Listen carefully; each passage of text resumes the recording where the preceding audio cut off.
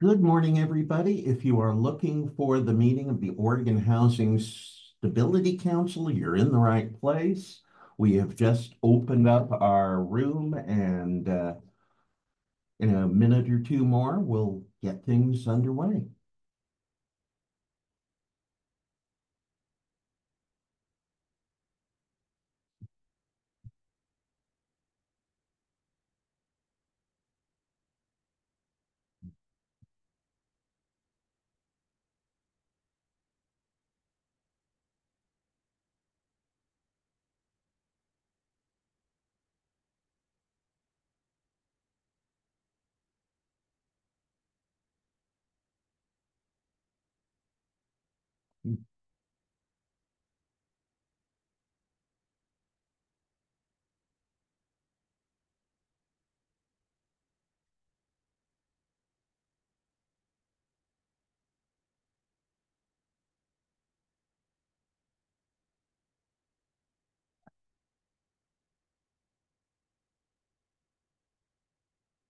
Give it maybe one more minute and then we'll get things going.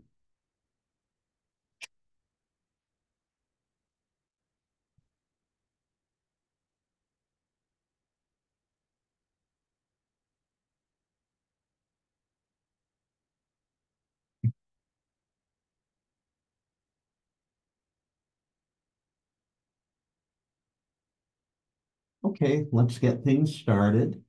Good morning, everybody. It is Friday, August 2nd, 2004, and this is the monthly meeting of the Oregon Housing Stability Council. And as always, we start off with a call of the roll. Thank you, Chair Hall.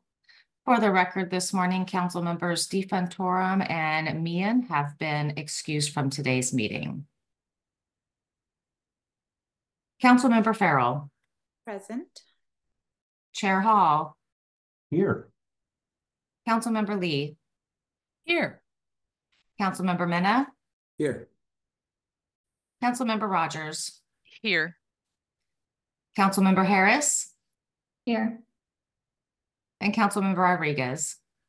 Here. Thank you. We do have quorum today, Chair Hall. Excellent. My chair's report today is going to be very brief, and I plan to yield most of my time back to Director Bell. Well, when I thought about this, the discussion we're going to be having later in the meeting about the agency request budget, I was excited and thrilled that our progress is continuing.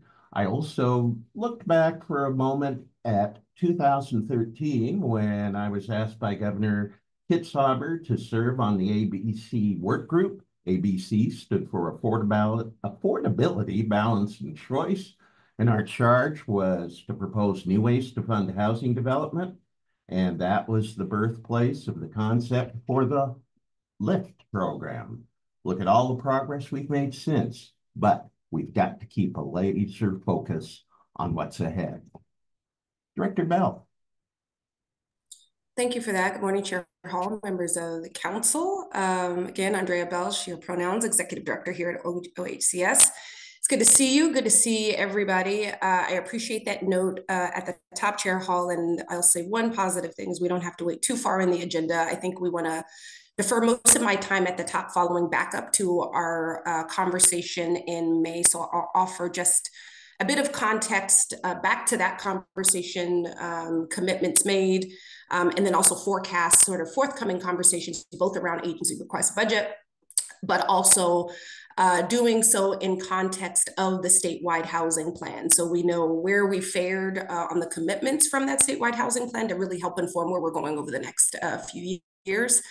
Megan Bolton will join me in that. So as she's coming off screen and getting oriented, one of the things I do want to just anchor us in today is the realities that it is wildfire season. And as such, that devastation is unfolding in our state. Many of our folks that call and love this state home are experiencing that devastation in Eastern Oregon. And so I want to just anchor that impact, and also anchor us in Those are collectively our folks as well. So I just want to sort of underscore, no matter what part of the state we live in, whether we're directly or indirectly impacted, the state we call home is going through it right now. And so I want to just anchor us in that today. So to start us off at the top, so just to take half a step back here. So at the May meeting, we had a conversation about how the department, in partnership with the council, and of course, under the direction and in partnership with the governor's office, was orienting ourselves into the development of the agency request budget. As part of that conversation, we sort of talked a bit about sort of the fiscal realities in front of us, how the fiscal environment has been over the last few biennium. And then we also previewed some of a few of the investments that we were thinking about to help guide how we want to prioritize what we put our weight behind, and therefore what makes it into the agency request budget. Of course, that is all under the backdrop of all of the learnings and all of the things that have went well over the last few years, and a lot of the things also defined by the last 5 years, recognizing that there was sort of a clear stake in the ground of those 5 years, because we're also pre-pandemic, and if you can call it post-pandemic, that also defined and shaped that period of time. Within that conversation, we talked about, and I also talked about progress that we are seeking to achieve over the next few years, the reality that we are all insisting on a better housing future for the people that we serve. And in order to do that, we're going to need to, as an agency, not only grow in terms of number of people, apply our learnings in terms of what does it mean to be an agency, a department, particularly a government agency that is clearly grounded and anchored in centering race equity. And we want to do that in words and in action and in investments. And as part of that conversation, we talked about progress. And one of the themes that a couple of council members brought up, understandably so, which is, what do we mean when we say progress? And so what I want to be able to offer the council today is a preview. So the statewide housing plan has that period of time has concluded, but we also want to make sure we do it justice as well. So here is our intention is today, I want to use some of the time to preview some of the early outcomes from those very specific metrics within the statewide housing plan. I say initial because in September, the council will have a full and complete and final report out of the statewide housing plan. I am thoroughly looking forward to it. Megan and her team certainly have no small feat in front of them as we're looking to do this. And as part of that, just to preview it, while we believe that it is important to make sure we're very clear about where we fared on those promises, we also don't want to limit ourselves just to those commitments. And so what the council will see in September within that report is a sort of a cacophony of our body of work over the last 5 years that is inclusive of, but not exclusive to, those metrics. We learned so much. A lot went right. There's a lot that we look back and we thought, boy, we would do that incredibly different. And so we want to bring that to the council. So in September, you'll have that report. As part of the sort of shared agreements that we have, we will then bring that to the October meeting for a more thorough discussion. And the reasoning behind that timing is simply we just don't want to rush it. We want to make sure the council has an opportunity to review it, digest it, and then we'll have a conversation in October. So for today, we're going to give you a preview of those specific metrics within the statewide housing plan. Megan Bolton will lead that. And then what would be uniquely helpful for me is to know if there is any specific feedback that the council has that might inform how we shape that report out. And so whether that's both just visually how we lay it out, how we sort of the appropriate vocabulary that we use to describe and talk about those metrics, that would be particularly helpful for us, because this body of work is us, the collective us, and it was done under the direction of the council. And so we want to make sure your input is reflected. So with that, I will yield back and I will turn it to Ms. Bolton to lead us and guide us through the conversation this morning. Great. Good morning, Chair Hall, Director Bell, and members of the council. My name is Megan Bolton. I use she, her pronouns, and I am the Assistant Director of Research at Oregon Housing and Community Services. I'm excited to bring you some preliminary final numbers on the goals we set in our statewide housing plan back in 2019. I do want to begin by recognizing just the incredible work that went into the creation of this plan, the accomplishments the agency has achieved during the past 5 years that were laid out in this plan, and the many accomplishments that we couldn't have possibly anticipated when this plan was created 5 years ago. I also want to thank all the people who worked pretty quickly to help me pull together these preliminary numbers. I am calling them preliminary, as Director Bell alluded to, because the official end date of the statewide housing plan was June 30th, 2024. And in some cases, when we do our data collection, we don't actually receive data from some partners until 45 days after a quarter end, which would actually be August 15th, which hasn't happened yet. So there are a few numbers that still might change after a little more data comes in and after a bit more time for better review and vetting of everything. So I do just want to kind of put that disclaimer right up front. We worked really hard and did the best we could to get almost everything through June 30th, but there are a few just small little pieces that'll probably still trickle in. And we do need to do a bit more just general review of all of this. So please keep that in mind.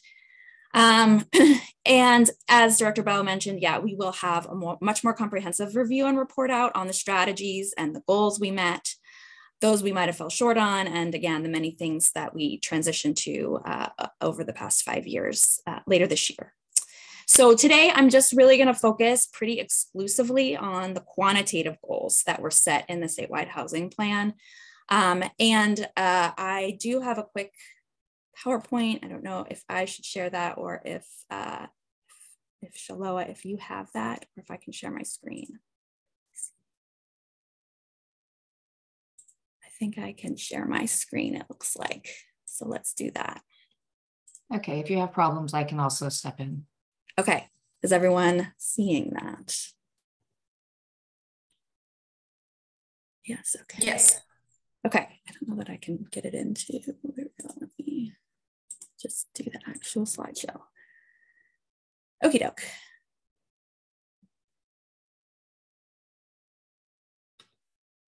One second, so sorry, getting everything.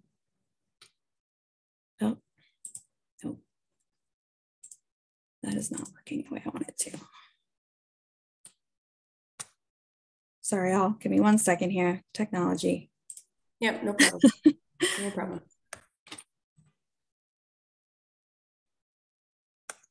Lost it.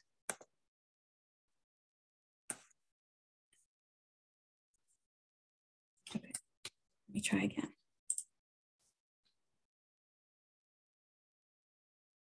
You can send it to me too, Megan, if you need to, and I can put it up here. I think I can do it. I might just need to do it from this page. So because it's being weird when I move it to slideshow. So I'm just going to go ahead from this where you can see the pane, which is hopefully okay. Okay, sorry about that. So we're going to focus our time again exclusively on the quantitative goals, and we will provide more sort of qualitative data in the more comprehensive report out to come.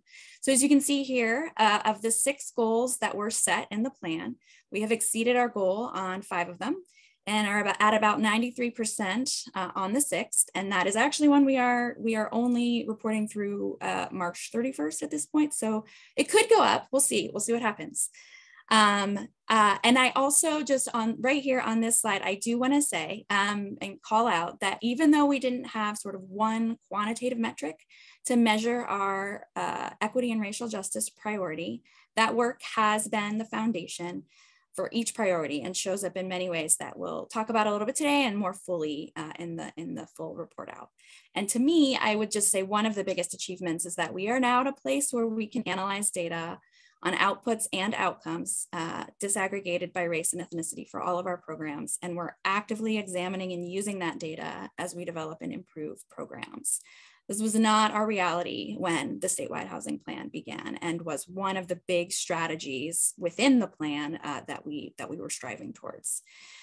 We have also now have a fully staffed Equity, Diversity, and Inclusion Office. We had 4 DEI committees that are being revamped as action teams that will focus on deliverables for our very first DEI action plan that was recently submitted to DAS. And we've been implementing a racial equity analysis toolkit agency-wide.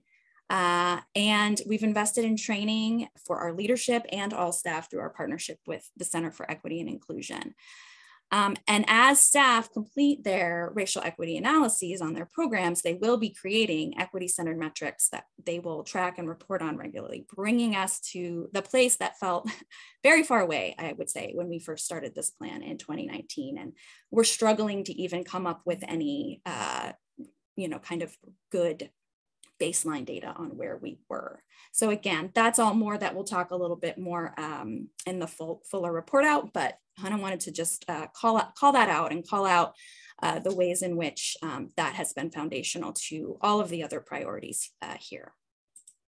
So the first priority is around our homelessness goal. The first goal was around our homelessness priority. The goal was to increase the percentage of people who retain permanent housing for at least 6 months after receiving homeless services, and to increase that to at least 85%. Our baseline, so when I talk about our baseline, this was sort of the data that we had for the previous period of time when we were creating the statewide plan, and so used it to sort of try to set some ambitious goals.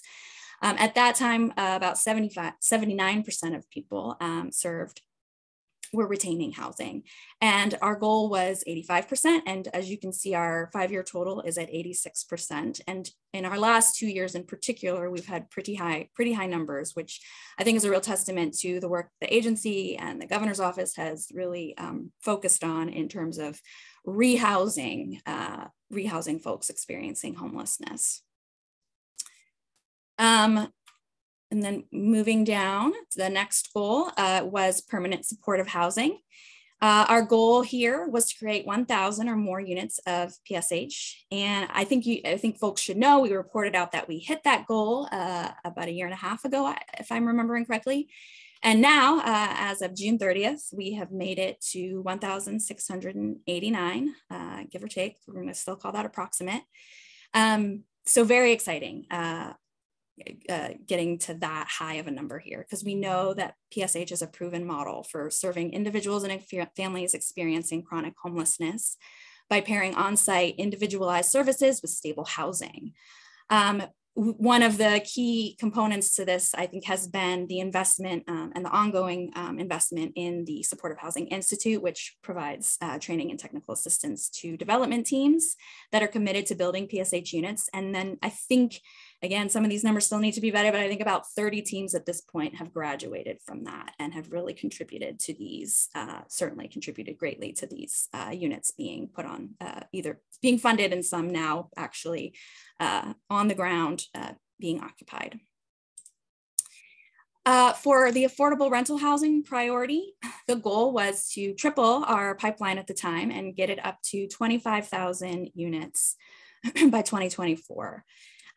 So we are, I'm excited to say, and I think this is another one that you all probably know, we did hit a little while ago. And as of June, we are now at around 27,500. So extremely exciting to see that the continued investment from the legislature on our funding programs has resulted in this type of a pipeline and this ability for us to fund these properties all across the state. And I think, just looking back, when I've kind of looked back on the data to see that I think we were doing somewhere around 2,000 units per year, or even a little less in that 2014 to 2018 period, to see that we're now at more like 4,000 to 5,000, sort of depending on the year. It's pretty incredible and exciting to see. Moving to the home ownership goal, the goal here was to assist at least 6,500 households in becoming successful homeowners through mortgage lending products, while also sustaining efforts to help existing homeowners retain their homes.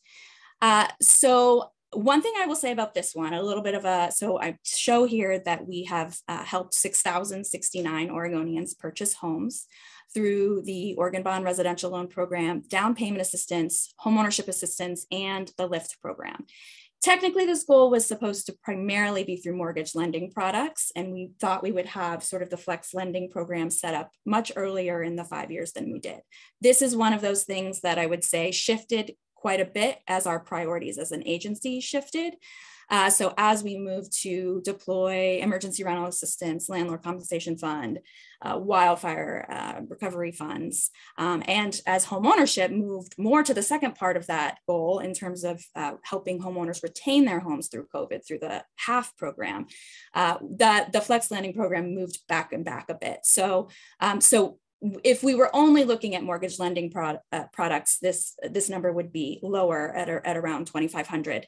But we have, through all of these programs, helped over 6,000 Oregonians purchase homes. So just wanted to kind of call those a couple of things out. And then there's another homeownership goal, which is focused on Black, Indigenous, and people of color, and ensuring that we are working to reduce the homeownership gap and the disparities in homeownership, and double the number of BIPOC owners in our homeownership programs. So we have now, as of, again, this data is actually still, the homeownership data is just a little bit behind, a little bit lagged. But as of now, we've helped 2,336 BIPOC households purchase homes through the programs that I mentioned in the previous slide.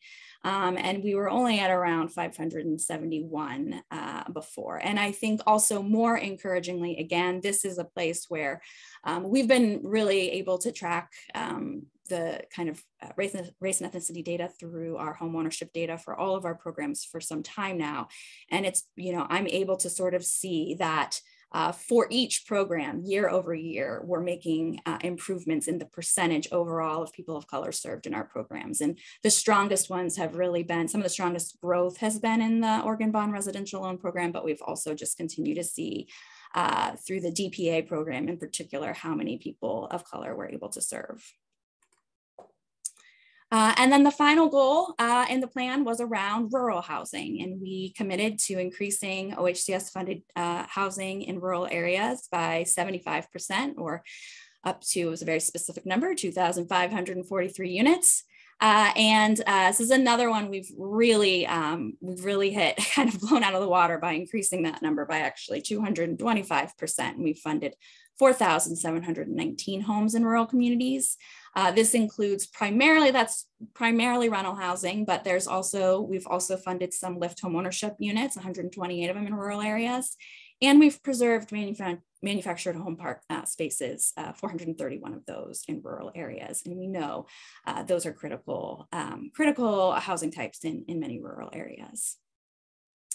So I think that's it. Those are the goals. That's where we are as of now. Again, preliminarily, I get nervous putting out numbers that haven't been fully vetted. You all know this about me, I think so. But I think I'm feeling pretty good about them. And and much more, I think, to come as we dig in a little bit more. Now that we have these, we can start to dig in and find some other nuggets to share with you all. And I send it back to you, Director Bell. Yeah, thanks, Megan. One thing I'll just note and maybe just say out loud before I defer to you, Chair Hall, is as we are looking back at this, it's certainly progress, and there's a lot of, it is us and the story of us over the last 5 years.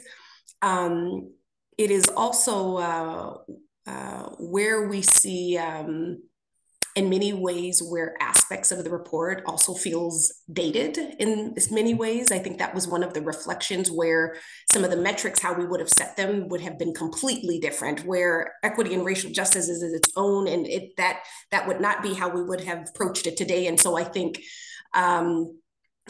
that's part of having a documented story, is you can look back at yourself, maybe like your 7th or 8th grade picture, and think, geez, what was I thinking on that day? But anyways, I think that is just a helpful note. And I think, of course, as we move forward, both into agency request budget, but then also into what will be the next iteration of us. This will be at least a grounding point. So Chair Hall, I will yield, turn it to you and see if there's any particular questions for Megan or for myself before we move along. Thank you, Director Bell. This is fantastic. And I'm just wondering, even with the caveat that these are preliminary numbers, would it be possible to share this presentation with council members? Yeah, we will follow up and send it here shortly, and then you all will have a fully thorough and updated report in September. And of course, we'll be looking for your feedback, if any, to help and inform that. But the short answer is yes. Great. Councilmember Rogers. Good morning. Thank you, Chair Hall. I'd just like to say that being a numbers person, when you measure something, it helps you be able to reflect. And so what you measure is important. And so I just appreciate the work and the progress that the agency has made. Thank you. Councilmember Lee. Thank you, Chair Hall. So exciting to finally see this piece and get ready to put it behind us and move forward, right? So a couple of thoughts. Megan, I really appreciate everything you said about there was so much that we could not do 5 years ago that we can do now. And I think reflecting on having aspirations, having places that we're trying to go that we're not there yet, as Councilmember Rogers says, does move us forward. And so I just want to acknowledge that. When we see the full report, I would appreciate seeing disaggregation of all of these numbers, both by race and ethnicity and by rural households, because those are the two dimensions where we didn't have excellent data. And those are our two focuses, right? There's sort of the larger state of being, and then there are particular communities, both racially and ethnically and geographically, that we want to be able to tell the story about. And so I think that would be really important just to be able to understand. And while we've hit the goals, I want us to go deeper in our analysis, right? So I know that that's what you all are gearing up to do. Disaggregation, I think, is important. In terms of the home ownership pieces, I think it's okay for us to say we didn't hit the 100% mark. I mean, generally, and I don't want us to kind of convolute ourselves to say, well, we kind of did because we touched these households, right? If we said a thing and we didn't do the thing, let's let it be. I very much appreciate the attention to Black, Indigenous, and people of color home ownership. And even with the gains there, I wonder if there's also information that we could have in terms of the total proportion. Like if we were serving 100 households, what proportion of those households are people of color households and what proportion are not people of color households? Two other thoughts. It makes me think that a 5-year plan is too long, that time horizon was way too long. And so maybe we've learned that there's sort of an outward place that might be 5 years, but we come in and focus on the next 2, and maybe that's aligned to the biennium. So Director Bell, I see you nodding your head. It's just, we didn't know, and we thought, and it was great to be aspirational. We've done well, but I think, as you said, it feels a little, not tired, but just we've moved on to that things have changed so much. And we haven't changed that plan. So as we think about moving forward, what is that right time horizon and how do we want to dial it in? And then the last thing, I know you're always thinking about this, I think we need to have a big communications plan about this data, right? It's not often that, an entity, let alone a government entity, and I work for government, right? Like, we say a thing, we're going to do a thing, and then time goes past. Nobody knows if we did it, let alone succeeded at it. And I think in terms of building trust and accountability with our community and legislatures and so on, there needs to be a big communication piece about this. And I think the council also needs to play a role in doing that in our local areas and then statewide as you do it. So congratulations, Megan and team, for pulling this data out so quickly. And I'm really looking forward to next month where we see the finality of it. And then afterwards, we start to talk moving forward. Thanks. You tell them, Mary. I love it. Okay, Councilmember Mena. Thank you, Chair Hall. Just to follow up on Councilmember Lee, comment on the 5-year. I actually think the 5 years is actually the right time frame. What I think is because a lot of these projects take time, and checking it on a yearly or maybe bi-yearly basis, but we do need to have a check-in every year, I think. What is the status? What is, where are we up to? And therefore, we can make adjustments and make, anything that we need to adjust in terms of that. I do think in terms of, I completely agree with Councilmember Lee in terms of the disaggregation of the information so we have a better understanding of where our gaps are, where our weaknesses are, so we can concentrate on those weaknesses, and also rural versus urban, and obviously on the racial basis. And it's great data, and it's great to have this base. Now we have this information, and we can see how we improve or where the challenges are as we move forward. One of the challenges I know, especially on the rental part, is that we had on the metro area, we had a lot of resources with the Metro Bond. Those resources have been spent. And so how do we continue the momentum as we move forward without those resources? And so great job. It's a great report. Thank you. Councilmember Farrell. Yeah, a lot of great comments that I agree with there. I'm just sort of curious, like where the data source is. Are these all data points you're pulling out of HMIS? Because I feel like I've heard before that it's been hard to pull data on some other projects, and that's like one of our limiting challenges. But I'm just sort of curious, like where this data is coming from. Yeah, sure. I can jump in and answer that. Thank you for the question, Councilmember Farrell.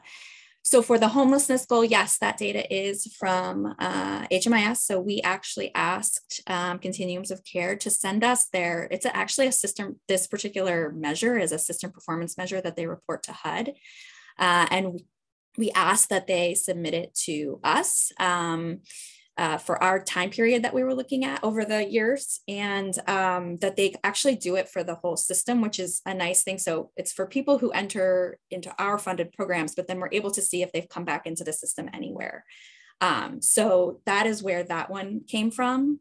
And then the others, like around permanent supportive housing, affordable rental housing, rural, is really from our system of record for the affordable rental housing section, which is ProLink. That's where we collect all our data on units funded and are able to report that out.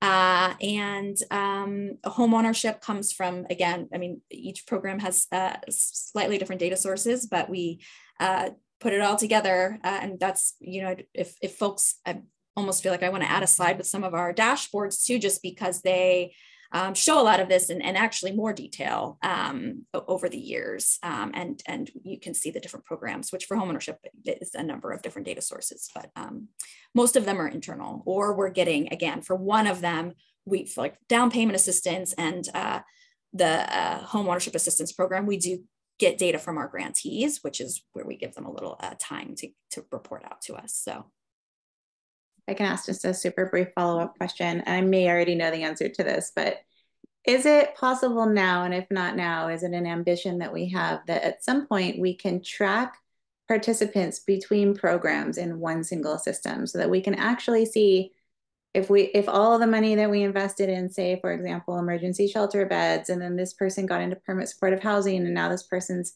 buying a home, like that there's a progression? Is that something that you can speak to, or is that like a loaded question?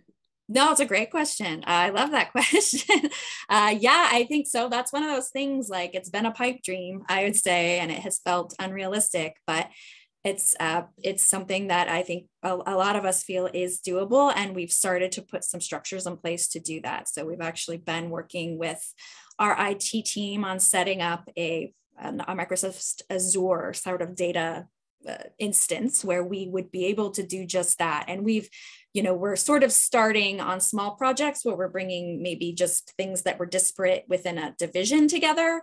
But I think the ultimate goal, and it'll take some time, but would be just that we would have sort of a data warehouse internally where we could connect the data from our different data systems across divisions to start to see those connections exactly as you're saying. I'm not going to, you know, this is all still very, very early. We're still just sort of setting infrastructure up and getting trained on these systems. But why we're doing that is exactly what you're saying, to get to a place where we can do that. And it's certainly, you know, it's in sort of some of the work we're doing also with our HMIS team has been working also on just general, right, HMIS governance and being able to think about how to share the HMIS data more broadly, both within OHCS and beyond, perhaps. So if I could just interject, if you're just starting to have these conversations, to consider thinking beyond OHCS, because like I know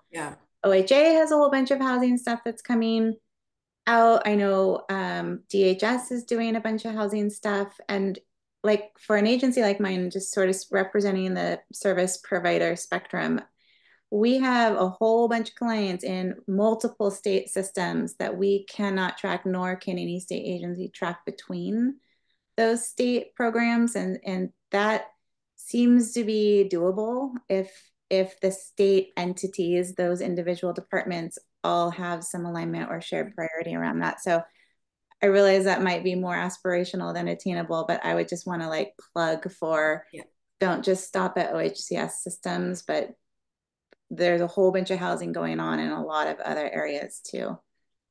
And maybe very quickly, if I can just expand on that, Council Member Farrell, and I see your hand up, Councilmember Harris. I'll be quick here.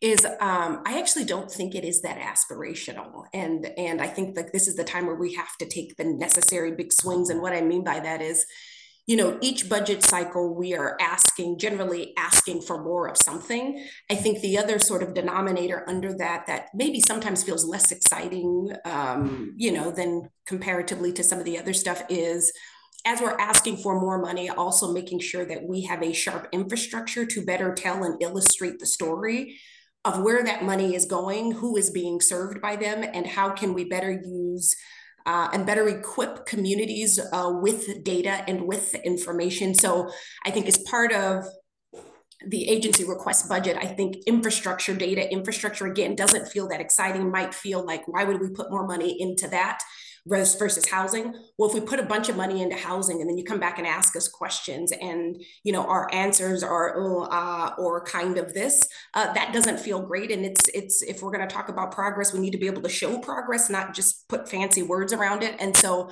that too will be a priority for the agency, which is just the infrastructure to make sure we can equip folks. The other thing I'll say very briefly is I think we have something that we do want to bring to council about how we can also better resource communities beyond money. Money's good, and with data, more current data, because we've heard from a lot of folks where either there is not, there's just limited capacity, resources, and infrastructure, and we, those are things we can do something about and better equip people with, and we have some thoughts about where we can also be of service in that regard. So thanks for centering that. Councilmember Harris. Thanks, Chair Hall, and thank you, Megan, for all the information. As a fairly new council member, I think I can still call myself new. This is really informative and helpful to see. I was curious in regards to the 5-year duration, if the data could be represented in timeline, visual, or chronologically at all, and mapping out those different milestones and factors that heavily influence some of these numbers, like such as the Metro bond, and really understanding kind of like where the peaks and valleys are throughout the duration. I'm a very visual person. And so like immediately I started to think about like how interesting that would be. And maybe that already exists, but just something to put out there.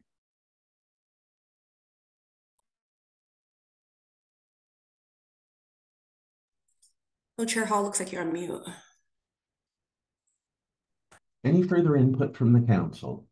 Well, I think this has been a great discussion, an exciting discussion. And if I can sum the whole thing up in one word, amazing. But when people are pulling together for a common cause, amazing things happen. All right, we are now on to, I believe, the Affordable Rental Housing Division. And let's very quickly go through the public comment format. Each person has 3 minutes to speak, and comments need to be kept on the topic of the specific projects involved in this particular decision item. Okay. Are we ready for public input? We are, Chair Hall. Okay, let's start it out with Neil Whitaker. I do not see Neil's name on the attendees list. Neil, if you're via phone only, if you could use the raise hand function of *9.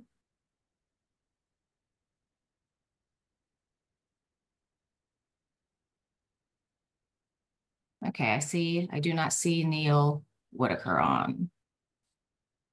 Okay, how about, and I'm sorry if I mispronounced your name, Seyhan McKelvey?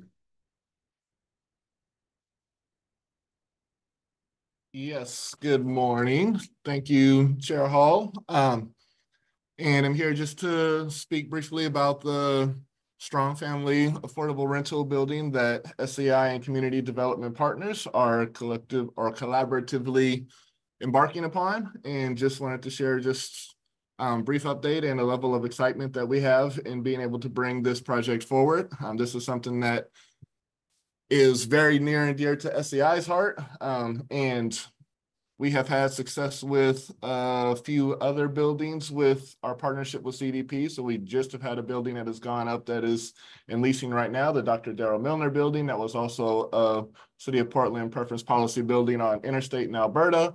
And we have had another piece of this project where we had 2 buildings on Grand and 8th in Alberta, our Ronnie Herndon building and our Paul Knowles building.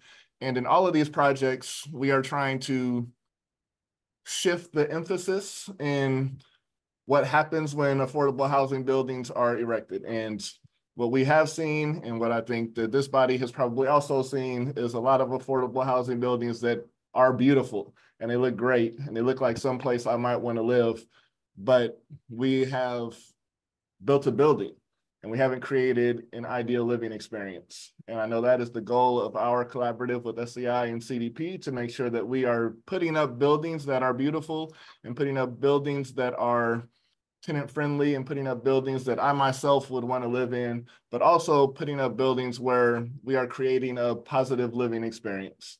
And that's what we want for the people who are moving into these buildings, specifically with our preference policy projects, where our goal is to prioritize people with a higher preference policy score that have potentially been displaced and are potentially part of the African-American community that SCI is. That's who we are, that's who we serve. And so we want to make sure that we are creating ideal living experiences for those folks. I think we've had a lot of success specifically in the Ronnie Herndon building, which is a family building. As I said, we're just in the lease up process with the Dr. Darrell Milner building and are building towards that and making sure that we're able to create that level of optimal living experience there as well. And that is our goal with the Strong building. That's been our primary emphasis and purpose in all of the design phase and all of the steps that we've taken to get to where we are right now. And that's why we're really excited about this project, being able to bring 75 affordable units, ideally to folks from our community who have potentially been displaced out of this neighborhood, and create an opportunity where not only am I invited to come back to potentially my foundational neighborhood, but I can afford to do so, because we know what some of the steps in just the past couple of years have created in terms of affordability in that neighborhood. And we want to make sure that our folks are able to have an opportunity that is truly financially accessible to them. And then again, want to make sure that we are creating positive living experiences in the buildings that we are working on. Oh, excuse me, I'm sorry, but we are past time, so we'll have to conclude your comment. Thank you. All right, not a problem. I didn't even know what my time limit was, but Oh, I definitely can speak with excitement for as long as you let me. So that is not a problem at all. Thank you so much for allowing us to share. Thanks. Okay, now Ty Dunson-Strain, you're going to lead us through these projects. great. Thank you. I guess, Shiloh, I just want to confirm that our public comment period was finished. And the public comment is related to both the transactions and the ORCA recommendations. That is correct. Those two folks that signed up were called upon. Great. Thank you so much. And hello, everybody. This is Natasha Detweiler-Davy, Director of Affordable Rental Housing. I use she, her pronouns. Hello, Chair Hall, Executive Director Bell, council members. I'm really excited to be here with you this morning and talk to you both first about the transactions and then second about the ORCA recommendations, which you know, you've been talking about the ORCA for many months, and it is live, and now we are making recommendations out of it. So I think thinking about that as swift success is probably pretty notable. I think for context, as we are starting new practices related to the ORCA, a reminder that these transactions is the final required approval from Housing Stability Council to be able to issue the conduit bonds that generate the tax credits. And then the next slate of projects under the ORCA are the recommendations, which as council had requested, we are bringing on the early side so that we can be understanding your feedback early as we walk these projects through the production process. So I'm excited to jump into it. I will start my screen share and Ty will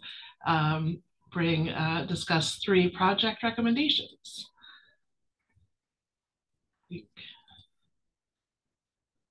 Gotta love it when software updates. And I think you should be seeing my PowerPoint. Okay. Great. Hand it over to you, Ty. All right. Good morning, council members, Chair Hall, Director Bell. For the record, Ty Dunson Strain, ADA Transactions here to present three projects for consideration. The first being the Dolores project in Hillsborough, and we have two motions on the slate. One for the lift award that we and the conduit bonds. The lift. This was a lift project. It was sub allocated through Metro, and we're just coming back and catching up on approvals on that piece and the conduit bond motion for the project. And yeah, with that, it's a great building, 67 units in a three-story single building with a mix of affordability and unit types. And you know, there's got some 4 bedrooms in here, which we often don't see. So kudos to the Hacienda teams for figuring out the math to make that pencil. It's great, and it also includes units set aside for at risk folks at risk of being homeless. The project is total of over 40 million dollars. Conduits we have in for approval over 20 close to $23 million, and a lift award of a little over 2 million for close to 400,000. The project is slated to close actually the end of this month. So we're excited about that. And next slide. And Hacienda has been a long-standing presence in the metro region, serving Latino communities for over 30 years, and they have in place strategies and partnerships to reach not only the Latino population but other BIPOC communities. And they have also committed to meeting our MWSB participation goals that's set for the region. and this project checks off is in alignment with 2 of our statewide housing plan goals, equity and racial justice and affordable rental housing. And then the next slide, we travel down the road down to Redmond, and it has the project Redmond Landing is a large 156 unit project sponsored by McDonald Ladd Development LLC. It includes a range of unit types for workforce housing dedicated to will be doing outreach to the education and employment sector. 13 buildings. The project is slated to close also this August. We just have a request for for conduit bonds and totaling over 37 million, with a project total close to 60 million. And next slide. The project sponsor is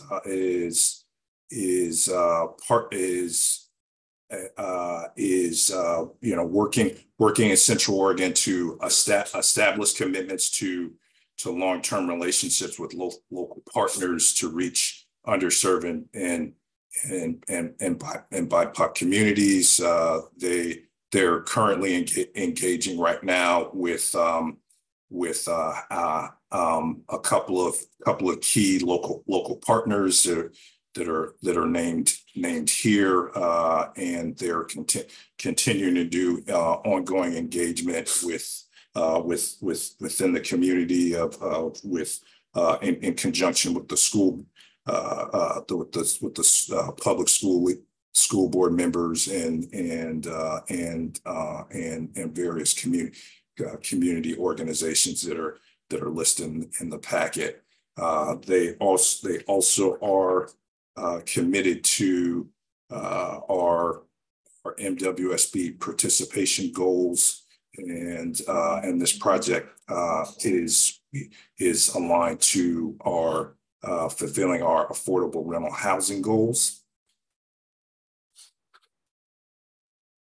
And the last project is Strong Family. You folks heard testimony from the good folks over at SCI. This is a co-development partnership between CDP and SCI.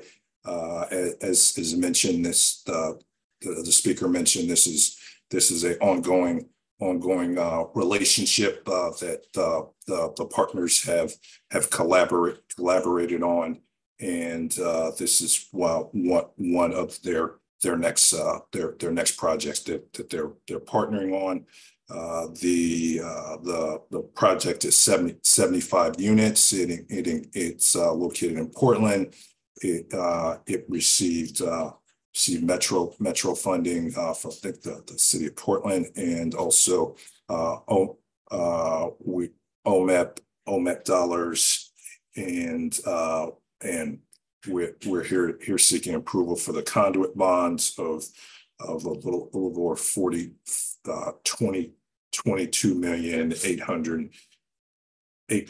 880,000, and with the total project cost of over 43 million.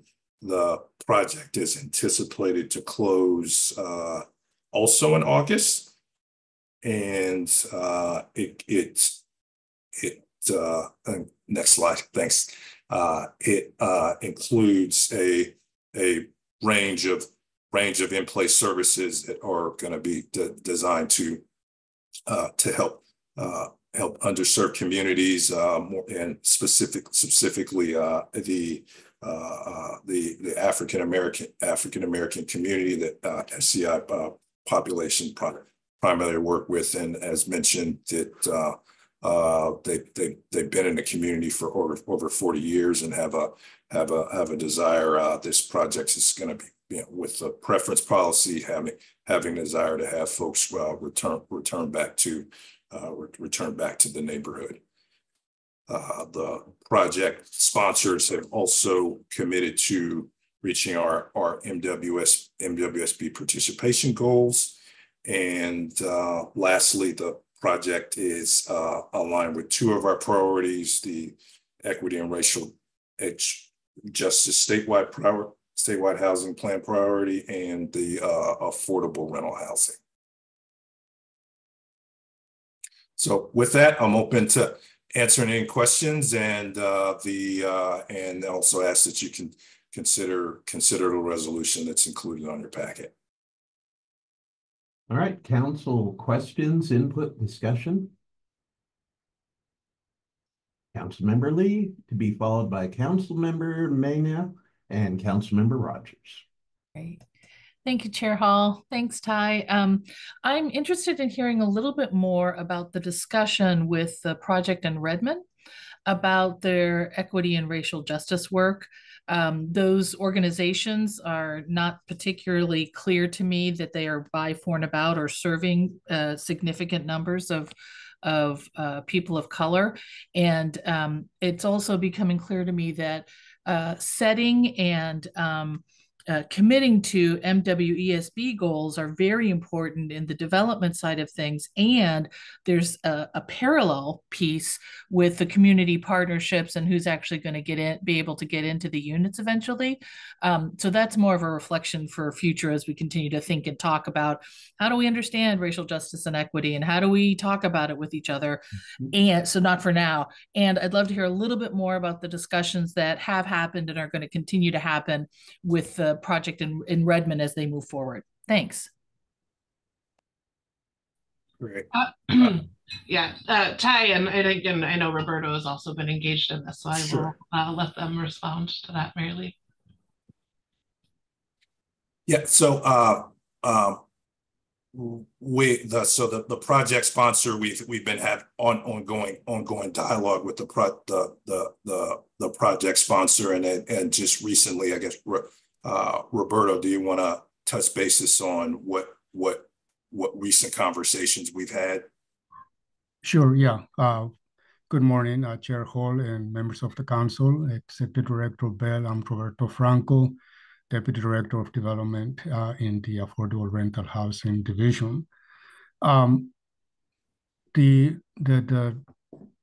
developer, McDonald Ladd, as we pointed out in some of the write-up, has since the beginning has been in these conversations with the school district and some of the organizations that in turn work with the school district. So there is an indirect way there. So instead of going strictly or directly to the organizations, there is that partnership that exists already with the school district. I can think of Better Oregon, for example, that provides a lot of educational related services in the whole region, including Redmond. That's one way to do it. And in our conversations with the developer, they are committed to working with community, working with residents, and bringing that support. I think that, and this will be reflected as well in the ORCA, the partnerships and the relationships and the collaboration that often happens in communities, a lot of times they are built overnight, meaning they don't happen just, in a few minutes. And I think it's also a reflection of the work that we do as an agency. When we work with our partners, we like to come and show up in a tune of collaboration that is based on relationship. And those relationships don't happen overnight. So for us, there is also that vision and expectation on our partners that, yes, we want them to establish relationship, but we are not necessarily saying it needs to happen in a month. It needs to happen now. They need to have a presence in the community to do that. I think too, and then finally I'll stop there, meaning that for us in the division and for the agency, we want to look at those relationships, that partnership and collaboration, really not as a purely transactional approach to the work, because then that takes the humanity out of it. And so we expect and allow and work with our developers to do the same, that they go into a community, they establish relationship, work with the community, and really create those natural agreements to work. Some agreements are codified in legal agreements. Some are more in the spirit of collaboration. And so what is happening in Redmond is exactly that, with the city, with the school district, and some of the other communities that work, organizations that work with Latinos, for example, or with some of the tribal members in the region. That will evolve. We have that commitment from the developer to have that ongoing presence and that ongoing engagement with the communities. So I don't know if that helps, but that's the context in which this development is happening. And it's also the context in which how we see the housing development in the state, meaning it's a relationship building that, yes, may eventually works into some formal partnerships. Thank you, Roberto. It does help. I appreciate it. I think it's, I think we're all playing with new practices, right? So as these projects are coming forward earlier in response to our request for that, there's more opportunity to say, what is the iterative conversation, the relationship building, and how are staff looking at this now several years relationship that we're about to enter into as the opportunity to push the learning, to have people understand our values as an agency, and to be able to support them in moving along that pathway to racial justice and equity. So thank you, Roberto. And I think, again, this is part of these. Now we have time for these conversations as you continue to work with the project. So thank you.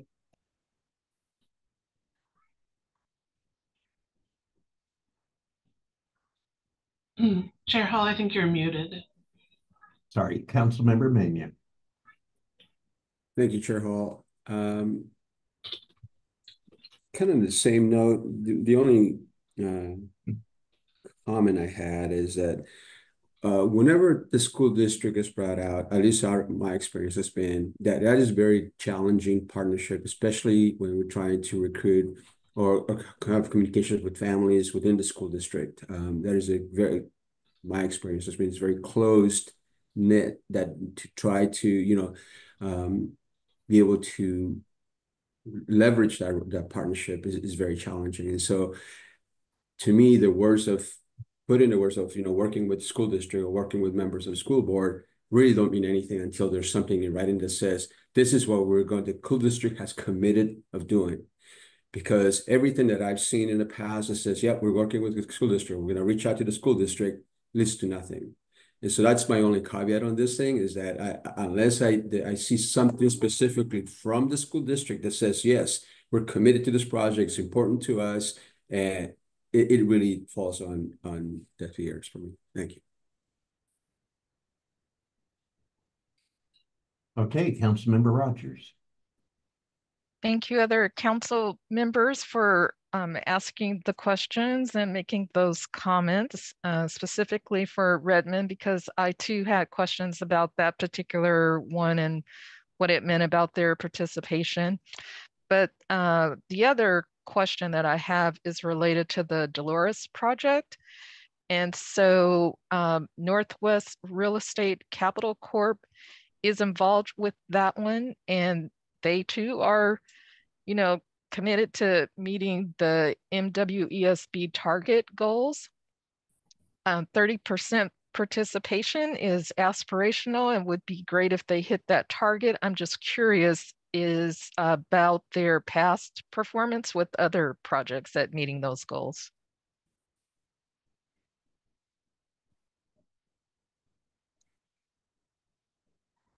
I guess I could tell. Data-wise on, so what we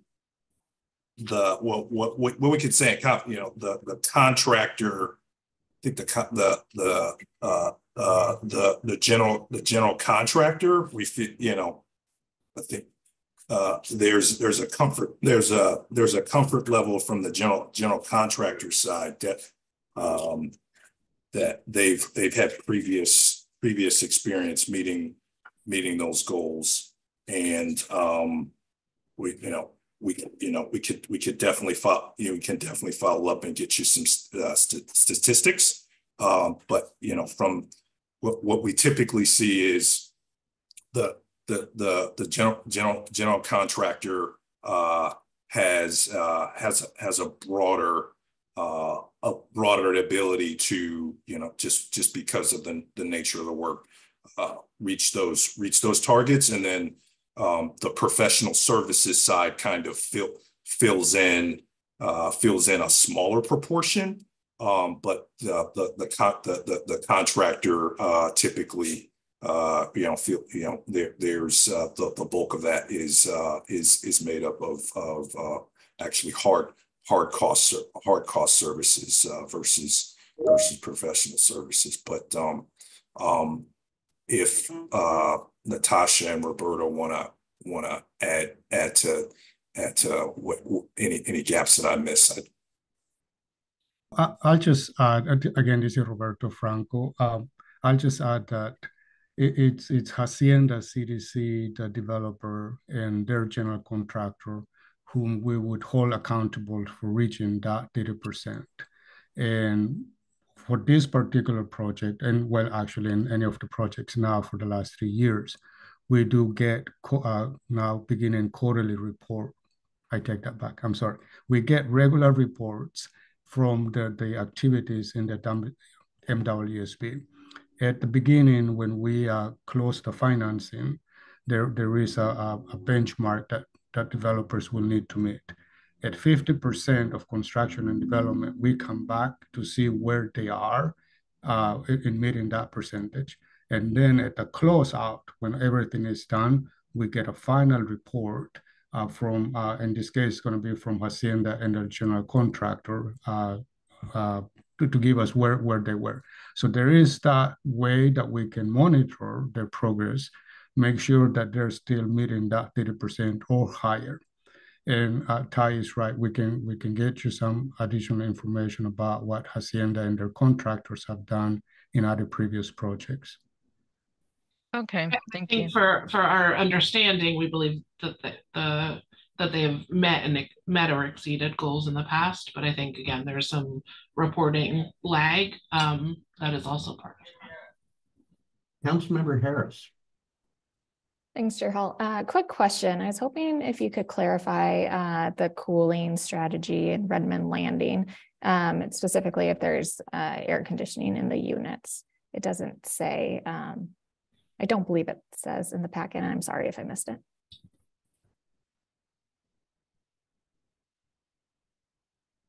Yes, air conditioning for I think air conditioning is going to be the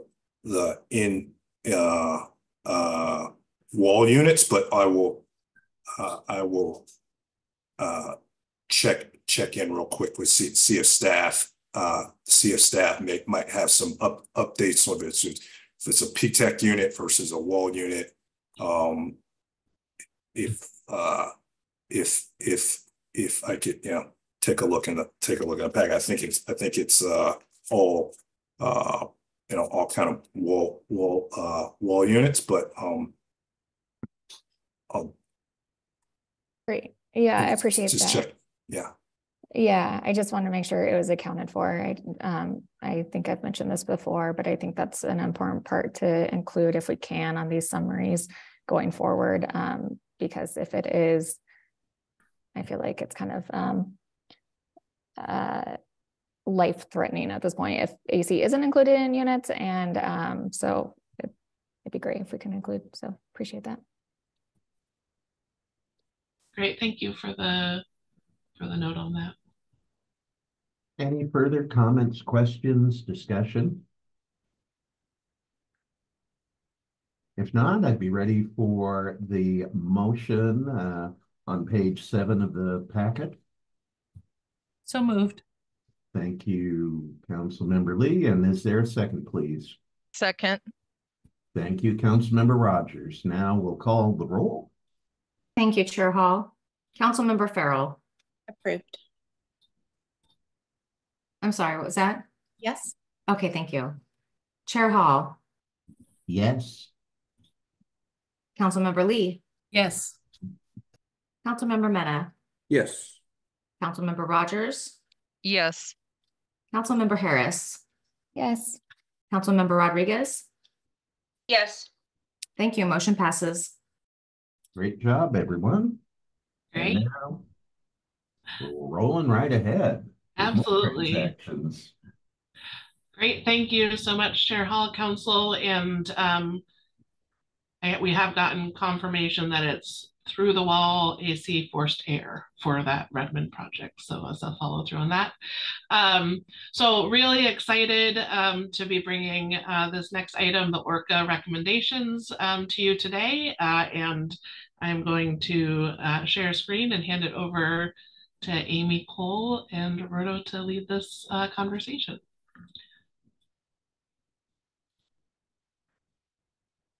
Oh, Amy, you're muted.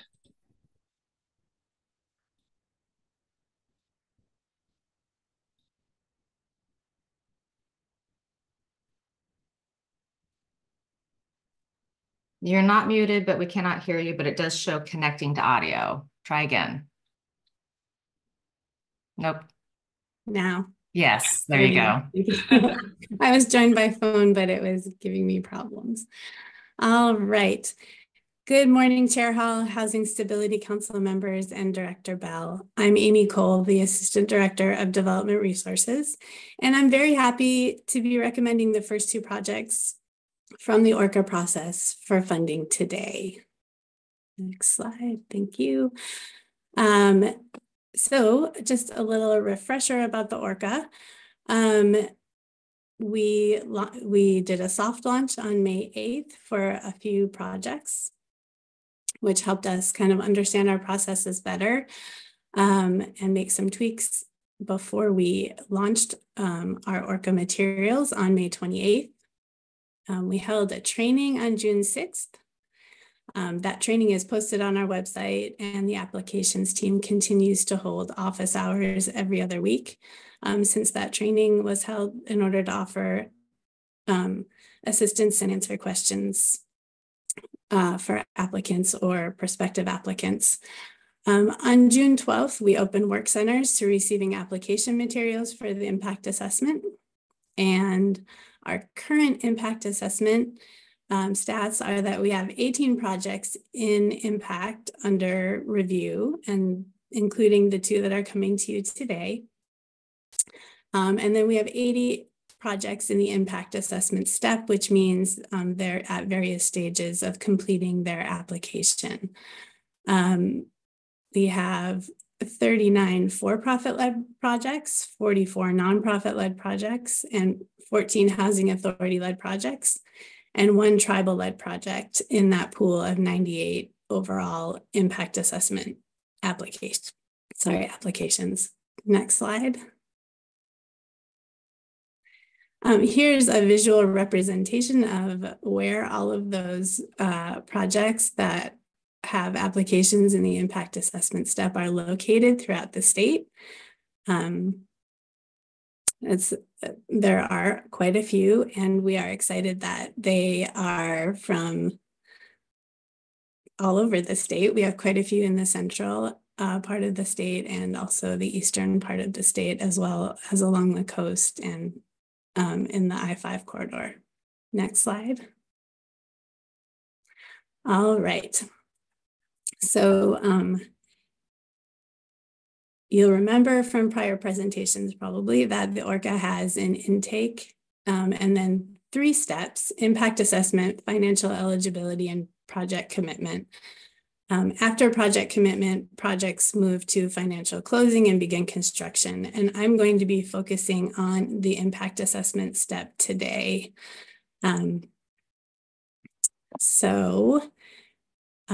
Projects that we're bringing to you today were reviewed for completeness to ensure they meet all impact assessment evaluation standards and expectations.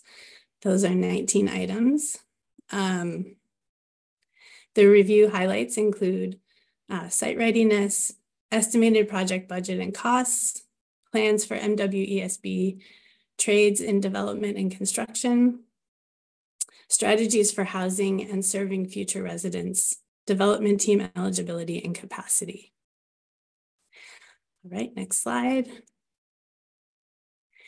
So the projects today that we're going to look at today are Lighthouse Village Apartments and Short Stack Belmont. Both of these projects were part of our soft launch, and yeah, we're excited to be bringing them to you today. Let's look at Lighthouse Village first. That next slide, please. Thank you. Lighthouse Village is located in Lincoln City, or will be located in Lincoln City, 28 units. The sponsor is the Housing Authority of Lincoln County. There's a focus on serving people with severe and persistent mental illness, and the project will have a partnership with Lincoln County Health and Human Services. We are recommending this project to be funded with LIFT. And next slide. Okay. The Housing Authority of Lincoln County has strategies and plans and partnerships to reach and serve and work with people in underserved communities. They have an MOU with Lincoln County Health and Human Services as the service provider for tenants. And the focus is to serve persons with severe and persistent mental illness. Lincoln County Health and Human Services has in place cultural competency policies to provide culturally competent services and to be a culturally competent workplace. Lighthouse Village also has plans for referrals to local culturally specific service providers. They work closely with Centro de Ayuda of Lincoln County and are in conversations with the NAACP. Housing Authority of Lincoln County and their general contractor commit to reaching their MWESB participation rate. They are aware of what the expectations are and have plans for reaching their goal. And as we discussed earlier, OHCS will monitor their progress throughout construction. Next slide. All right, our second project for consideration today is Short Stack Belmont Apartments. This will be 35 units. The sponsor is Short Stack Developer, LLC. They are located, or the project is located in Portland, and we are recommending LIFT and OHTC as the OHCS resources for this project. Next slide. Short Stack Developer LLC has strategies and plans in place to serve underserved BIPOC and refugee community members. They have entered into a memorandum of understanding with the Somali American Council of Oregon, who will provide a wide array of resident services to meet the needs of the resident community. As with the other projects that we're recommending today, this developer and their general contractor, commit to reaching MWESB participation. They know the expectation, and we will monitor their progress during construction. Next slide. All right. So if approved for funding today, these projects will receive a letter of interest from OHCS, and we'll move on to the next step of the ORCA process, which is the financial eligibility step. And here's just sort of a visual representation of the steps as projects move through the ORCA process. So we're currently at impact assessment, and then it would be financial eligibility. If projects make it through, when projects make it through financial eligibility, they get to the commitment process and then financial closing and construction. All right, next slide, please. All right, happy to answer questions. and ask that you consider the motion on page 20 of your packet. Well, I'll start off by saying I'm excited about both of these properties, especially the one close to me in Lincoln City. This is a great partnership and badly, badly needed. We haven't been able to get more housing for people with severe and persistent mental illness for many years, and this is going to go a long way toward meeting that need. Other council input, questions, comments? Councilmember Lee. Paul, this is not specific to either of the projects. I would just love to hear a little bit, either Amy from you or Natasha, about interesting things you've learned now that we did all this work, we put it together, we're now like moving, which is like, and any interesting things that you've learned, either like, oh, we got to watch this, or, oh, this is working exactly how we envisioned it, or it's not, but it's like, what? I'm just interested to hear more about your reflections on the process. Yeah, well, I can start with that from my perspective. I supervise the team that is reviewing the applications in the impact assessment process. And so I think we've learned a lot about just implementing the standards and how to do that in a consistent way. We've also seen just, some really great projects, and we're just, it's just been exciting to see all these projects come in, as you can imagine. It's just one of those things that, like, wow, this is very amazing. And I think,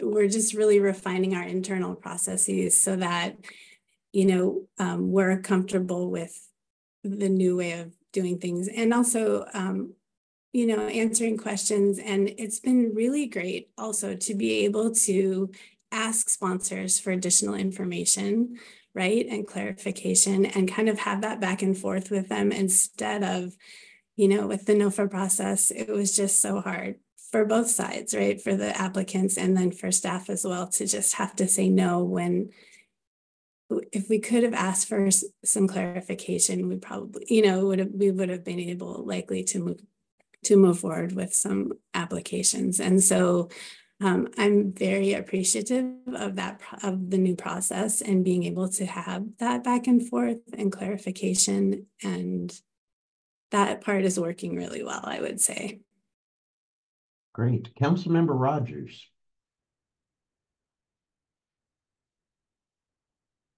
Sorry, I had to find my unmute button. Anyway, thank you, Chair Hall. I am interested in learning more about the Lighthouse Village project and the contract requirement that O'Brien Design Plus Build has with another emerging business, as far as what works with that, if that's something that could be talked about with some of the other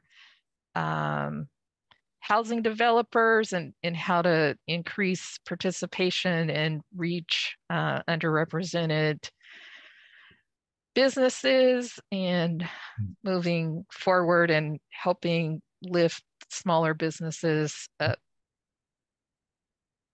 So thank you. And I'm happy to get some additional information from the sponsor about that. And I think we can definitely also continue to get feedback from the sponsor as they start construction, which hasn't happened yet, obviously, just to see how that partnership is working, and if they consider it a successful model. We can definitely have some more discussion with the sponsor as the project moves forward.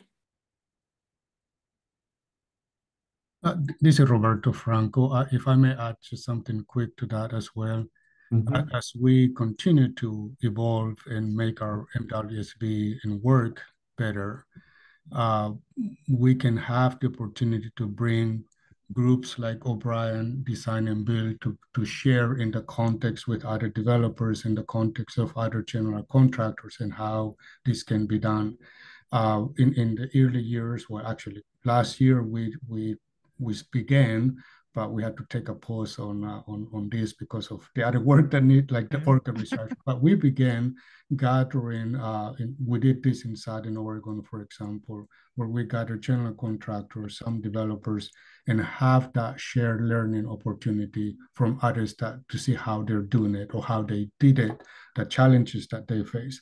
So I think we could envision, as we continue with the MWSB as a workforce effort, to bring that opportunity of learning as well from those that have succeeded in different areas. O'Brien is one of the groups. I think there are other groups that have also figured out how best to do this, and we can certainly create that opportunity.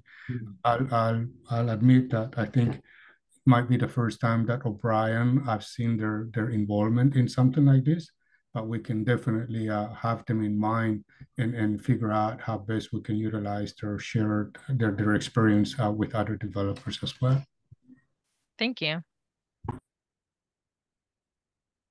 Okay. Any further council input?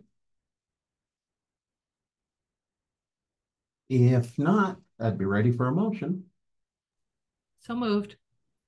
And a second? Second. And a roll call, please. Thank you, Chair Hall. Councilmember Farrell. Yes. Chair Hall. I think I should abstain in an abundance of caution, since Lincoln County Health and Human Services will be the primary service provider at Lighthouse Village. Thank you, Chair Hall. Duly noted. Councilmember Lee. Yes. Councilmember Mena. Yes. Councilmember Rogers. Yes. Councilmember Harris. Yes. Councilmember Rodriguez. Yes.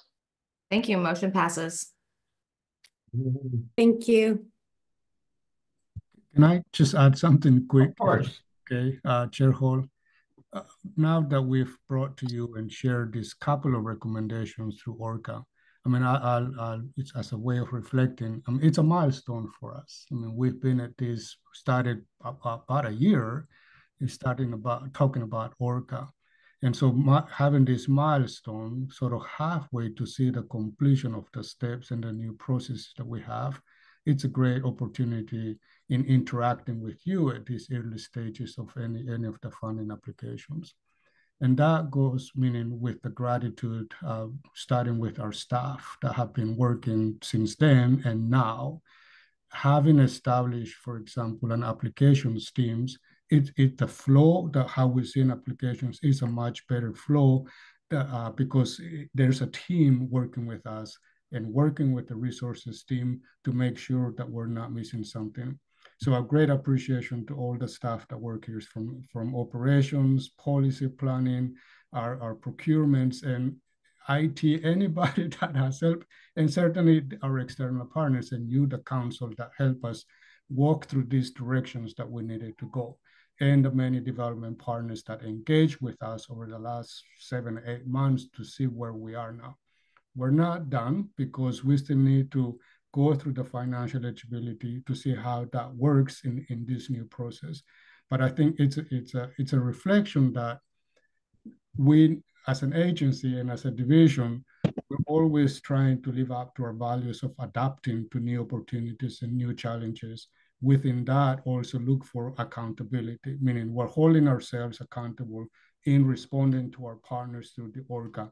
Vice versa, we're hoping and encouraging them also holding that accountability that if your project is ready, show us, let's work together, let's move it forward. So there is more to learn about it, but I just want to share publicly the appreciation to the staff and outside partners and many of you that work with us through this process. So there'll be more to come. Dr. Bell and esteemed council members. All right. My name is Kiva Stone, and I serve as Director of Home Ownership.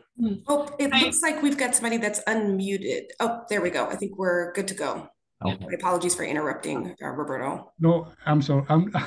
I'll wrap it up there, but I appreciate the work and the support in getting us where we are now with the ORCA. Thank you, Roberto. I wish I had huge confetti cannons. It feels like a confetti cannon moment on a number of these issues, but really with this one, I cheers to everyone. It's amazing, and I'm looking forward to more. Absolutely. And I won't bother reiterating something that I think Roberto represented amazingly. And again, gratitude overflowing. And I think I will just pick this up to transition to our next agenda item, which is a discussion on more ORCA things related this time to tax credits. And I think if you recall, the conversations that we've had over that last year of work that has resulted in those projects that you've approved today, we stood the ORCA up with a focus on the gap resources that we had available, meaning the LIFT resources, lots of complicated funding, but we knew we had a little bit more time before we needed to address the low-income housing tax credits in the room.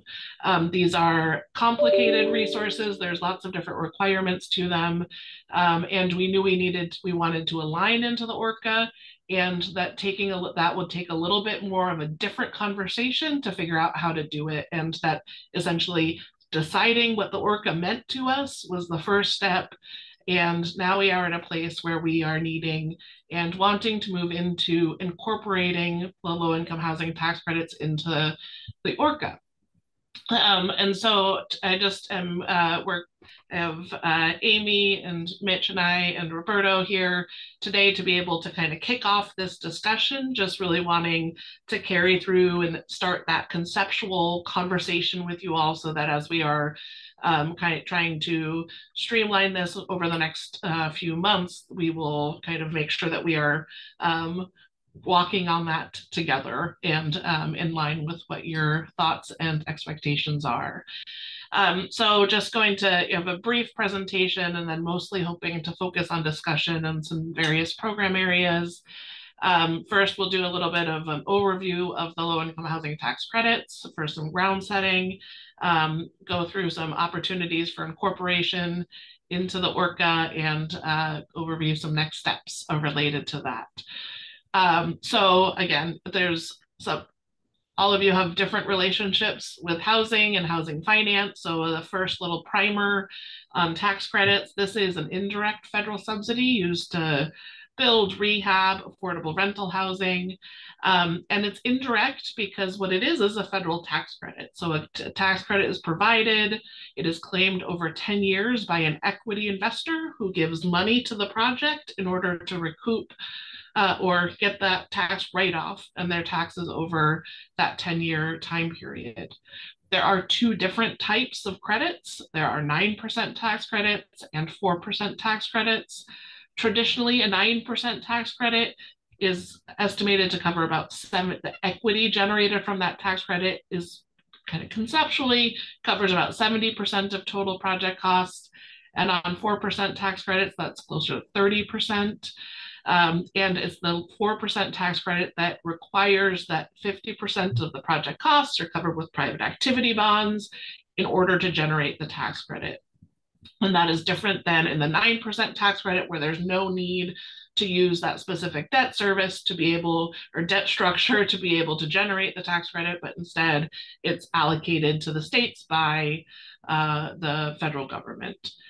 There is the qualified allocation plan, which is the document, the policy document and process document that is required by the IRS in Section 42, where you outline what you need, how you're going to use the resources. And so we generally, for other state programs, do this through state policy manuals, program frameworks, and administrative rules. For tax credits, we have this document called the QAP. And so this process of aligning the 4% and 9% tax credits is in action, updating the QAP so that we can do that. So it's really kind of balancing all of that into that policy document. At this point, both programs, both the 4% and the 9% tax credit, are oversubscribed. We tend to have more interest in the resource than we have available resources to fund projects. By federal statute, Section 42, the 9% low-income housing tax credit has requirements for a selection process. So it will say you need to consider these, and these as you're selecting which projects to use. The resources, historically, we have done these as standalone NOFA. So we would do a 9% NOFA. And so this is, again, wanting to make that 9% offered through the ORCA as a difference. The 4% tax credit requires an allocation process, not a selection process. However, while it had traditionally been non-competitive, it became oversubscribed. And due to the availability of private activity bonds, again, as long as you can cover half of that cost with private activity bonds, you can generate the credit. So the real cap, the real limit on that is not how many 4% the state is allocated, it's how much private activity bonds is available to finance affordable rental housing. So as that resource became oversubscribed or was identified as oversubscribed, for those of you who have been on the council for a couple of years, you have also navigated that conversion along with us. We stood up an interim prioritization process that included priority with housing authority projects, as well as those projects with significant local fundings, including the Metro Bond resources, which was relying heavily on that 4% tax credit. So right now we have this opportunity to align both of those programs into the ORCA so that it can leverage all of the same things and elements that we were just talking about in the last presentation, where we are able to do pipeline support, understand support balanced with accountability, wanting to make sure that we're deploying those resources to result in housing in the community. So first, I'll just kind of touch on 9% tax credits, and then I'll pause so we can have a little discussion. So this is the 9% tax credit that has a required selection process, traditionally had been a standalone NOFA. As we are thinking about this and looking at what are the ways and means for aligning into the ORCA, these are kind of the ideas that we have and are kind of wanting to understand, are these matching what your thoughts and expectations are? Are there other thoughts that you want to make sure to raise at this point so that we can be responsive as we continue these discussions with you?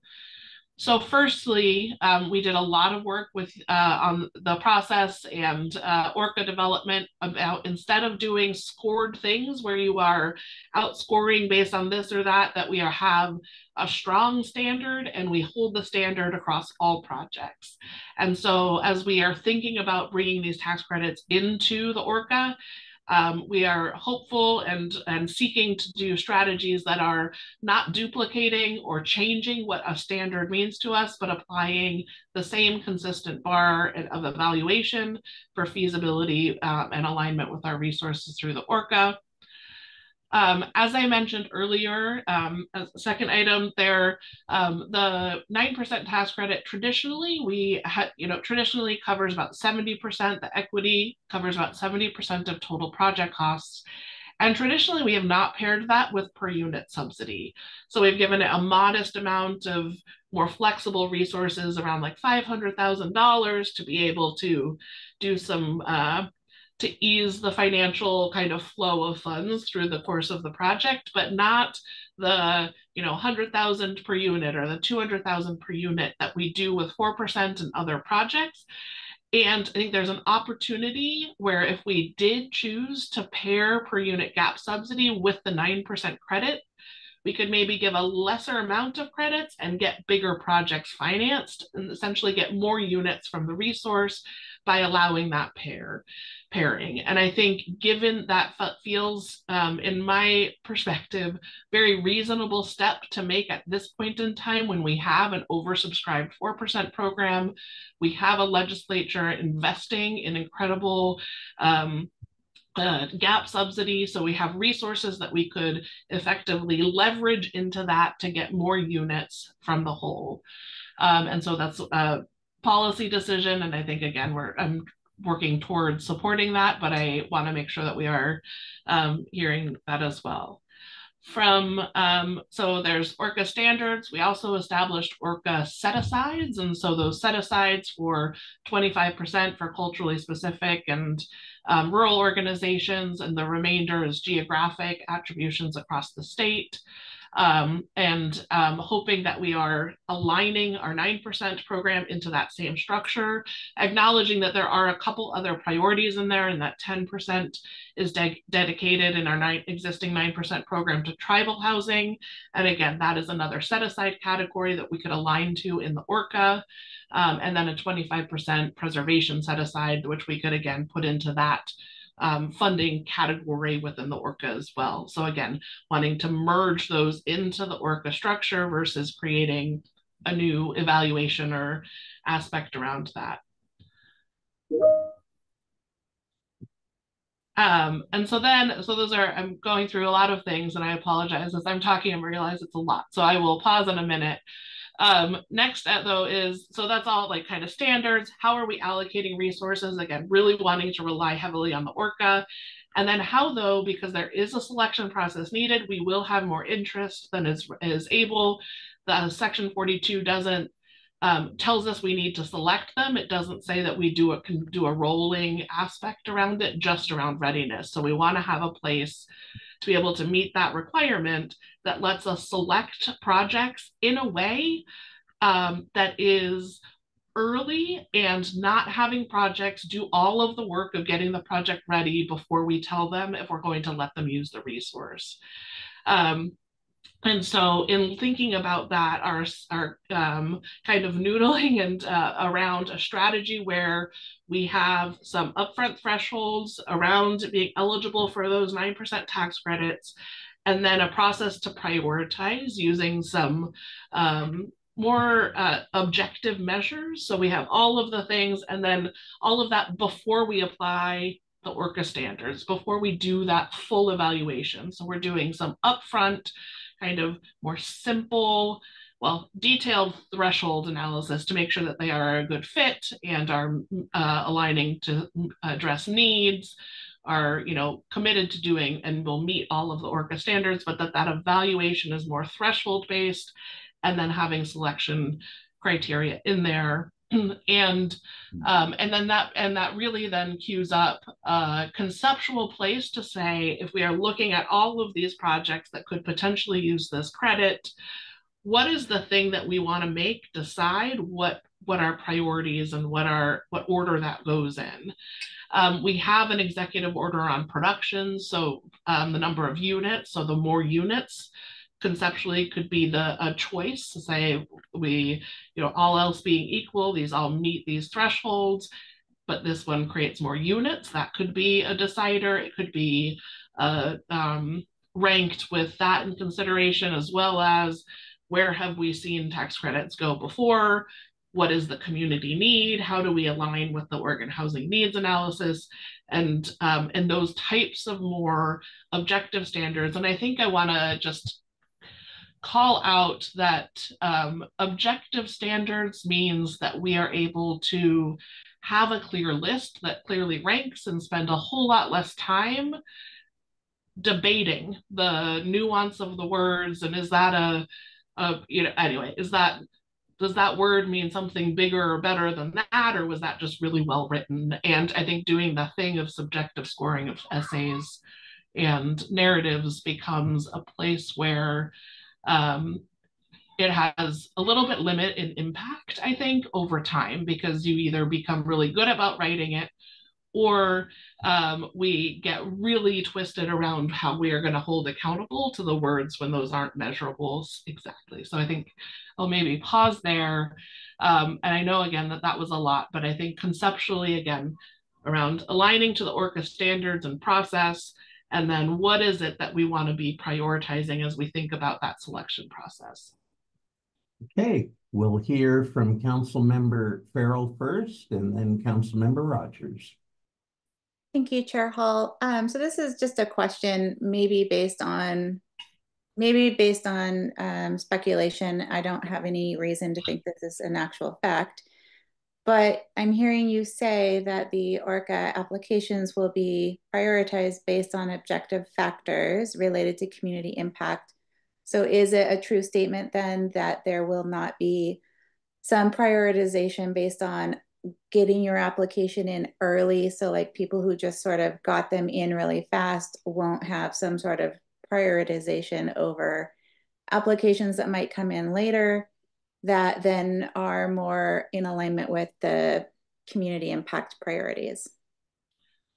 Yeah, and that's a great question, and I will give an answer. I don't know, Mitch, if you have other thoughts to add in as I think about it from my perspective. And I think because what we are, the ORCA is really aligned to, when you are ready, we are there to be able to move it through and to make those commitments and do that.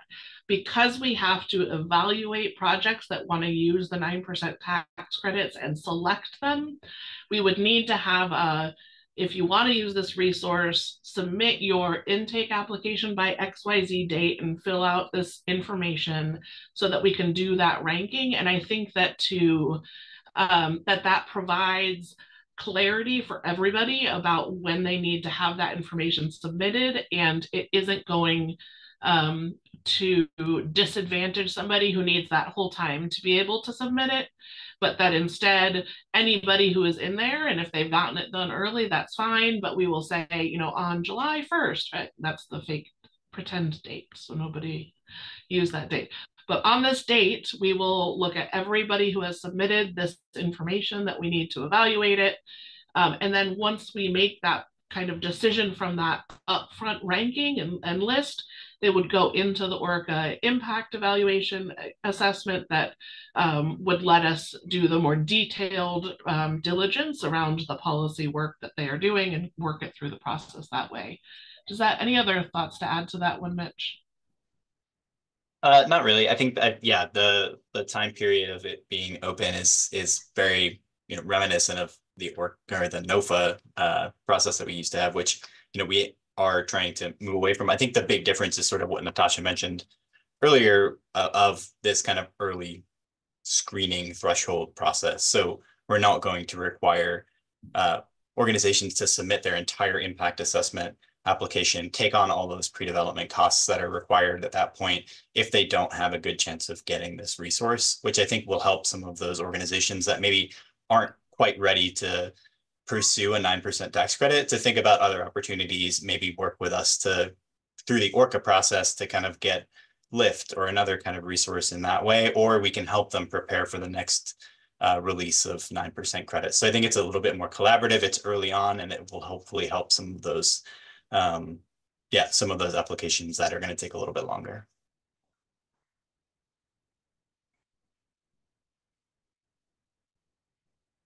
Councilmember Rogers.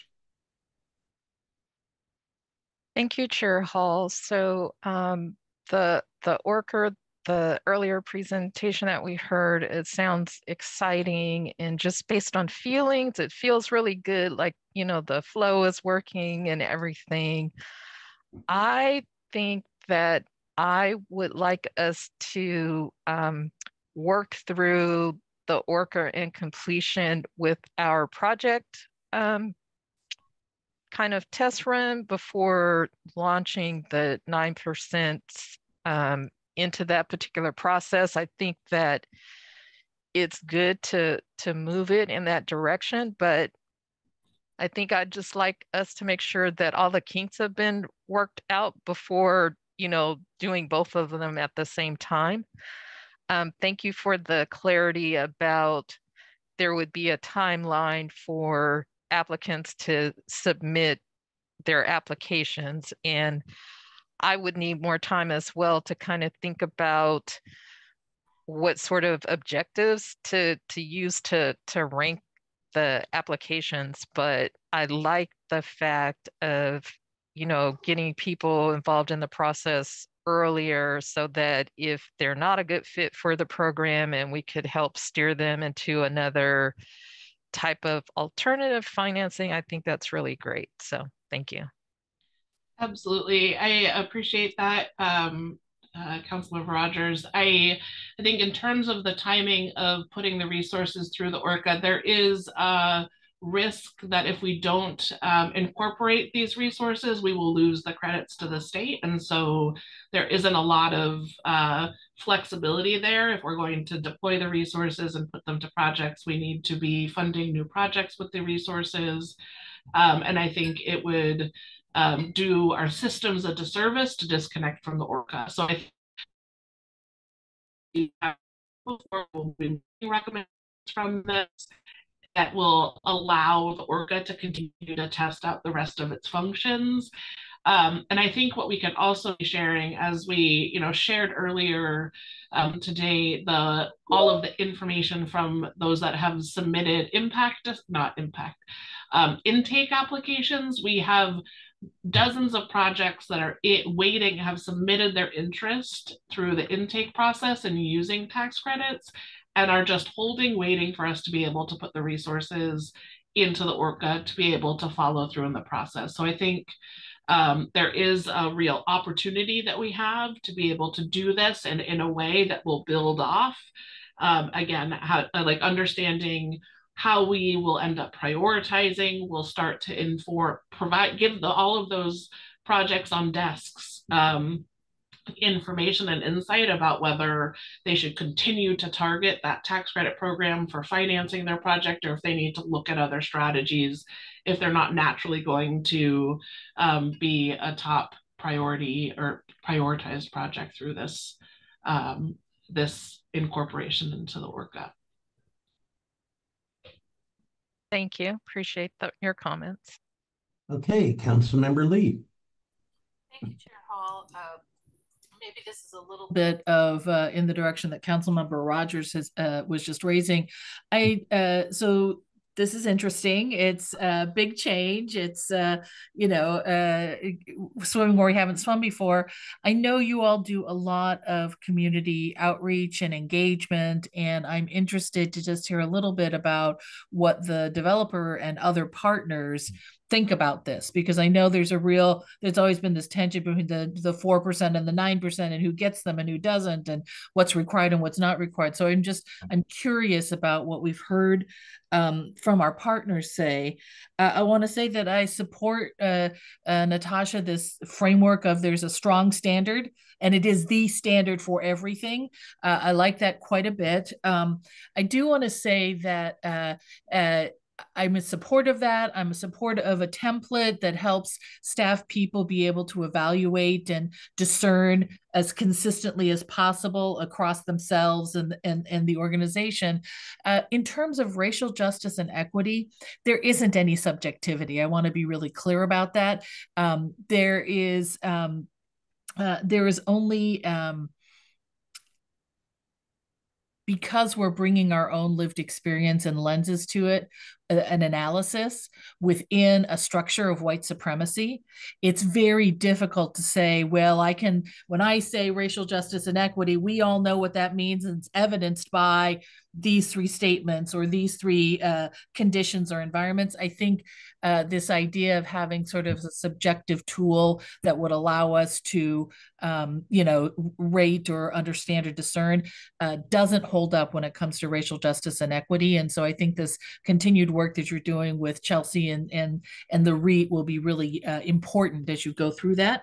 And then finally, I want to say I strongly support this direction that we're going in, which looks to put set-asides to the funding that raises up our values. And then if we don't have the response we think, it's able to be then repurposed into the general usage and general population. And I think that's a great model. So I'm willing to take a little risk here. I'm curious to hear what our partners have said about it. And thanks.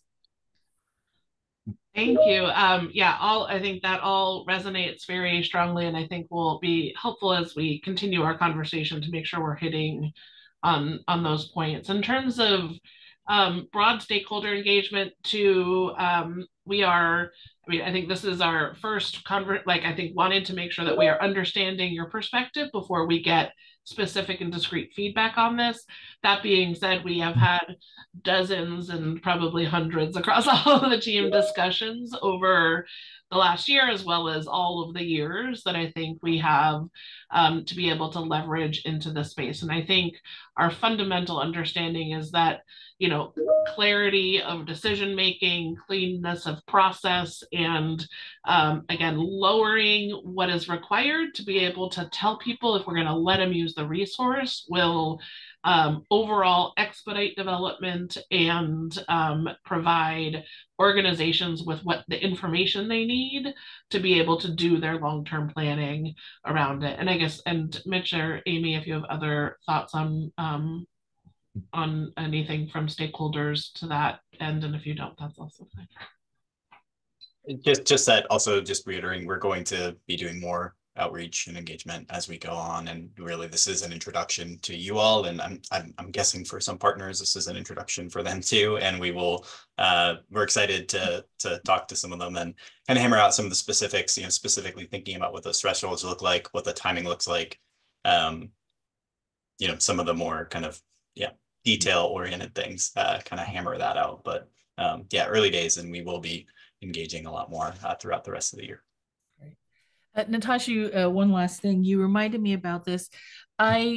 This is way downstream, but I wonder if how we're going to deal with unmet expectations when someone clears the very low bar of, look, is it possible that you could be a partner with us for funding? Yes, of course it's possible. And then over a period of time, it becomes clearer and clearer that no, for a variety of reasons, nobody's fault, this is not going to be a project. And this is, you know, I mean, this is further out, but just thinking about what we will do to respond with people who have built expectations because we said first, sure, we're interested, talk to us. And then in the end, it doesn't result in anything, and sort of finding that balance point between once you get in, there's a high likelihood that you're in.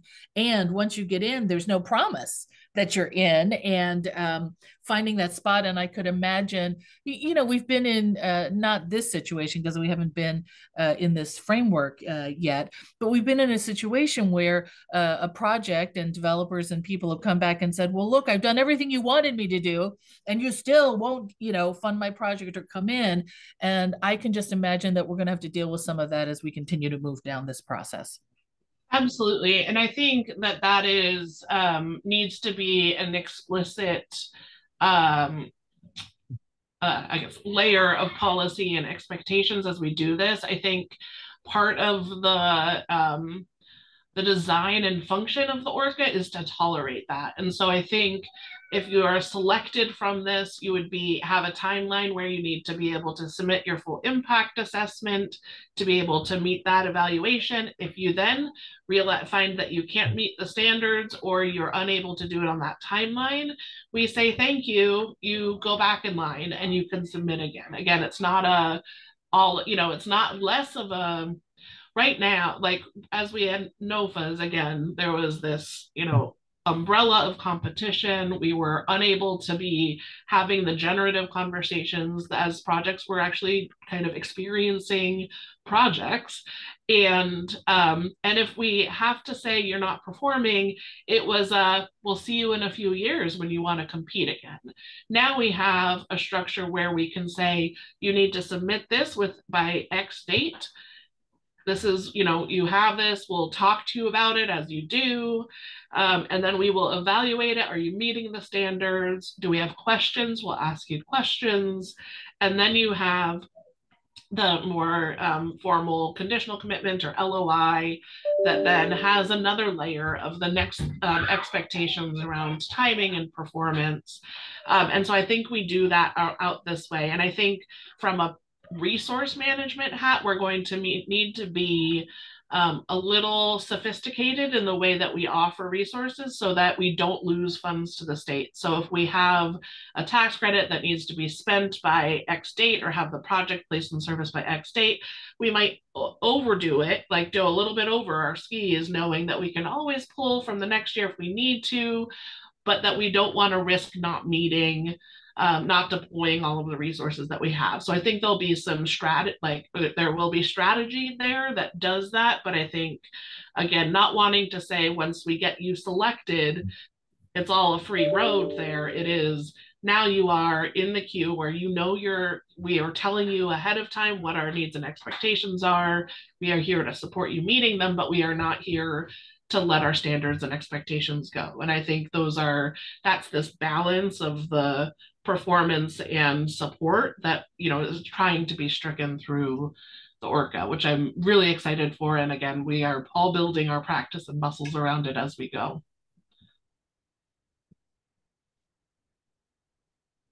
All right, Councilmember Mania. Thank you, Chair Hall. It's great information. Definitely love the direction that this is going, and I think it provides a lot of more transparency in terms of the process. If I understand it correctly, I just want to make sure that I do, is that on this 9%, it has to go through a selection process. We completely get that. And in the past, projects had to come in with a lot of, design already completed 70% and to be able to compete and all of those things, which is a lot of expense to our partners. Now, if I understand it correctly, it's okay to come in with a concept in this selection process, provided that the priorities that have been identified in the QAP are the selected projects would align within those priorities. And once they are selected, depending as to how much information has been received in that application, whether it's the old type of submission that has a lot of information or not, once they've been selected, it goes into the ORCA process and falls in line whatever that stage that is in. Is that correct? Yeah, I think that feels right. I mean, I think it's probably more than a paragraph on a page what the project is, right? So it'll be, and I think as we have seen, again, we have many that are sitting in our intake waiting for the resource to be available. So I think we'll probably start out with some really fully baked projects that have been on desks for a while. But I think that over time, as projects, are identifying what the right fit is, can work with the application team and the advisor team to kind of get that insight and perspective, what, how much is in the waiting on this versus that, and what's a good resource that fits this project. So we'll be able to do all of that stuff through that intake process. But so you're not that evaluation and the selection process is not requiring copies of all of the documentation, all of the diligence, all of that to be done. And so whether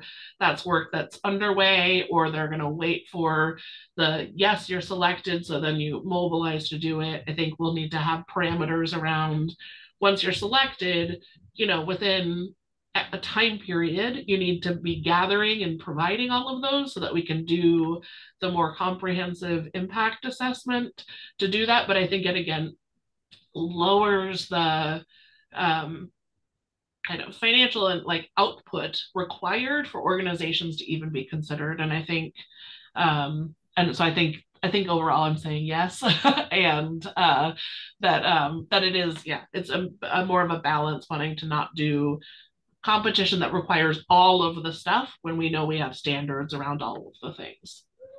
So just a quick follow-up question. Then the question to us and in this QAP process is really, what are those priorities? Yeah. What are those? And you mentioned definitely more units. Do we want that to be a kind of a standard, that the more units in relation to what? That would be my question, because obviously there's restrictions on site, restriction on zoning, all of those things. But and community need, what I would say, definitely tying it to the housing needs analysis that each city and each region has done, I think makes a lot of sense, because that work has been done, has been submitted to the state, has been approved by the state, and cities and jurisdictions have to perform to that. But I get it. Thank you. Hey, do we have any further discussion? If not, I have one other topic here to show you, and I think this will be a little swifter. It's the 4% tax credit. And so this is a tax credit generated in a different way. It's based on private activity bonds. We had more recently gone to the place where it was oversubscribed and so have the prioritization process in place. I think for understanding and awareness, we are continuing to manage the resource. And so I will just share here. This was information that we provided to the Private Activity Bond Committee meeting.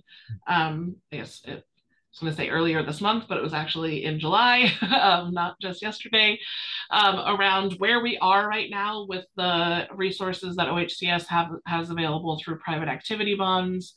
Private Activity Bond Committee does have a modest amount of resources remaining at committee. And so depending on how all of these projects work through, we will need to request the additional resources to cover the projects that we intend to fund. So you can see here the projects that are closed through July. We have all of this stack of projects that are closing in August, which you have at this point, I think, approved the slate of projects closing this month. And so we'll be continuing to bring these as we go through the next couple of months. There are a few projects, it's 3-ish projects that we have that are not currently meeting readiness. And again, this was a place where we have had lots of conversations over in this 4% space as well. How do we hold accountability? And I think moving forward in the future, the ORCA provides a lot more bounds and a lot more places to do that more meaningfully, but we are still applying that process that we addressed at the time here. So we have a few projects that are not meeting readiness. Largely the readiness is around funding gaps at this point. And so we are trying to discern and figure out getting information from those projects within the framework of our last gap resources to see what we have solvents for and what we don't. And where we don't have solvents, we will request these projects. So we're doing some remedy we've issued remedy letters to say these are the needs, these are expectations, this is what needs to be solved and by when. So we will be able to understand if those projects are going to continue to move forward or need to resubmit through the ORCA to be able to access resources into the future. So I think that's just really a snapshot of this is what oversubscription looks like. This is how we are managing this. We are also approaching I guess we're into the second half of this calendar year. We need to look towards 2025 and build out our closing calendar for 2025. After we give a commitment of private activity bonds to generate the 4% tax credits, there's usually at least 6 months of hard work that's required to do that, to line all of that closing stuff up. So the idea that we need to be making those decisions sooner rather than later is real, so that we can be understanding how much of the next year's resources will be fully subscribed and what remains, if any, that needs to be brought in new projects with gap funding. So I think this is this moment of time. And as we're looking at aligning the 4% tax credits into the ORCA, we're really looking at what remains in 25, and it's really 2026 resources from private activity bonds and from when that money will need to be drawn, because that's the distinction there is that time is explicitly about when it closes. And so knowing that we have at least a 6 months ramp for projects that already have funding to it, for these projects that we're talking about that are concepts or are needing to apply and get their gap funding, that's probably 1.5 years at least to be able to get everything lined up to do it. So we're looking forward. And I think to Councilmember Lee, your comment on the 9% and what happens if it drops out, I think this credit is another place where we're going to need to be fairly sophisticated in our internal modeling and kind of tolerance of maybe getting a little bit over our skis in places to make sure that and have strategies for if we're over our skis and everything moves fine, we'll be able to do something to pull the funds forward to do it. But that if a project does, has a funding gap and can't move forward any longer, we'll have something to pull there. So I think in the next I would say within the next month will be, I think see Mitch nodding, so I think that looks feasible. We'll be putting out the information for projects that have all of their resources committed and are waiting on the 4% tax credits. to be able to use our existing QAP to prioritize those investments, and we can get them into the pipeline. We'll need to see, are there remaining resources that we know we need to be talking to you about programming those as we do this update into the ORCA. So I think next steps on the 4%, again, broad engagement, most certainly deliberate work with our prioritized partners and the local other public funders, and notably the housing authorities, who are a robust infrastructure of housing and producers of housing across the state. So we want to make sure that we're working to support all of those and transition those policies into a process that can do the work of the ORCA, that balances, again, pipeline management and support with accountability and making sure that we can deliver resources. And so knowing that I think we've probably gone well over our time, I think maybe I will just say that if there's any critical thoughts that you have, certainly welcome them. But I might just do our next slide, which is just the QAP timing and next steps. We are moving into engagement, looking externally, again, kicking off here. We'll be sharing our engagement calendar with stakeholders within this month, seeking to finalize a QAP update to be able to let us deploy these resources as well as possible, continuing to evolve and update it as we need so that we can be implementing it. And the next steps for Housing Stability Council, plan to bring this conversation back in September, building off this information, which was really helpful, so I appreciate it, and continue to do that engagement externally and be able to bring back more about what we are hearing as we are doing those conversations. But I think that is the end of this presentation, Chair Hall. If there's any other thoughts or needs that council members have they would like to share now, or in a follow-up, we would welcome it. Hey, anybody from the council have an immediate thought or comment? If not, we will say thank you, Natasha and team, and we'll look forward to next time around. And let's see, it is 11:11. And this is the time in the agenda we have for a 15-minute break. So let's start that right now.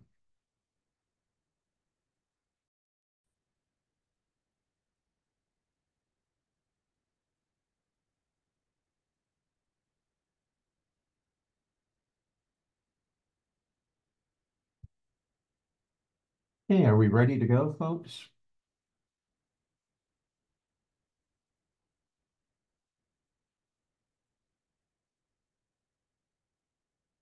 Well, I'm going to assume we are, and now we will hear from the Home Ownership Division. And before we do, we need to open a public hearing on the transactions that we are going to be considering. Again, this is a public hearing under ORS 456.561. Is there anybody who wishes to offer comments on these projects we're about to take up?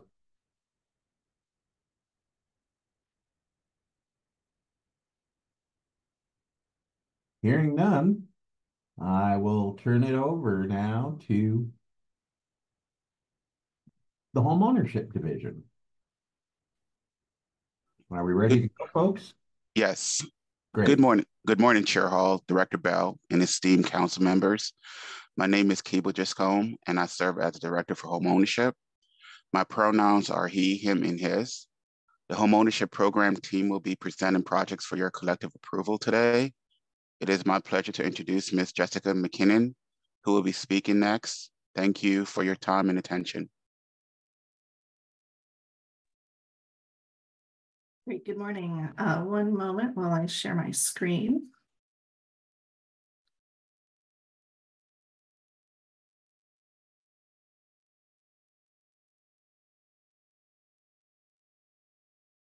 Okay, great.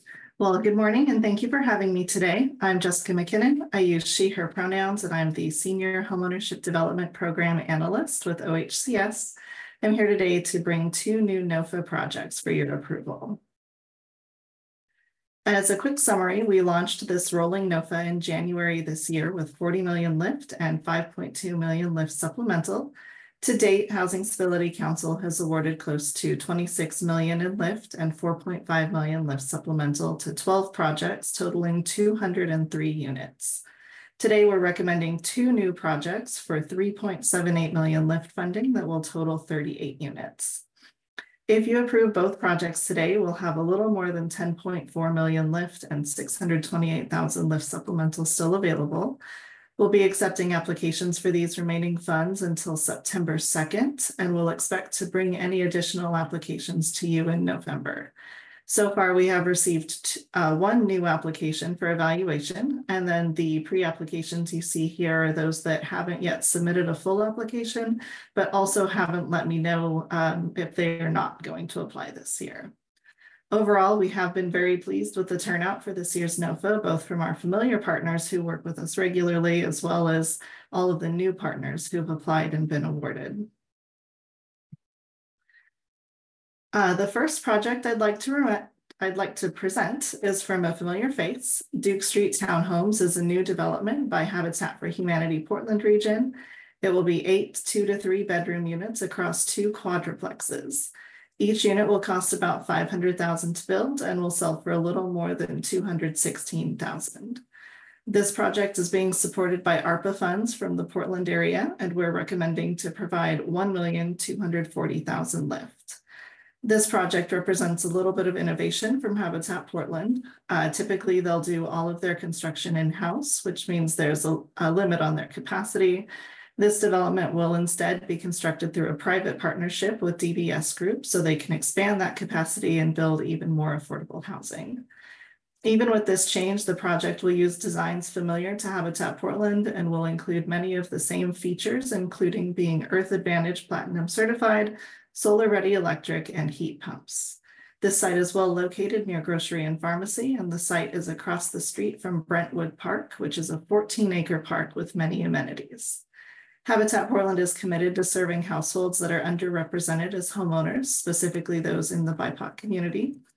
Outside of their outreach network through culturally specific and culturally responsive organizations, Habitat Portland has recently committed to 2 major initiatives.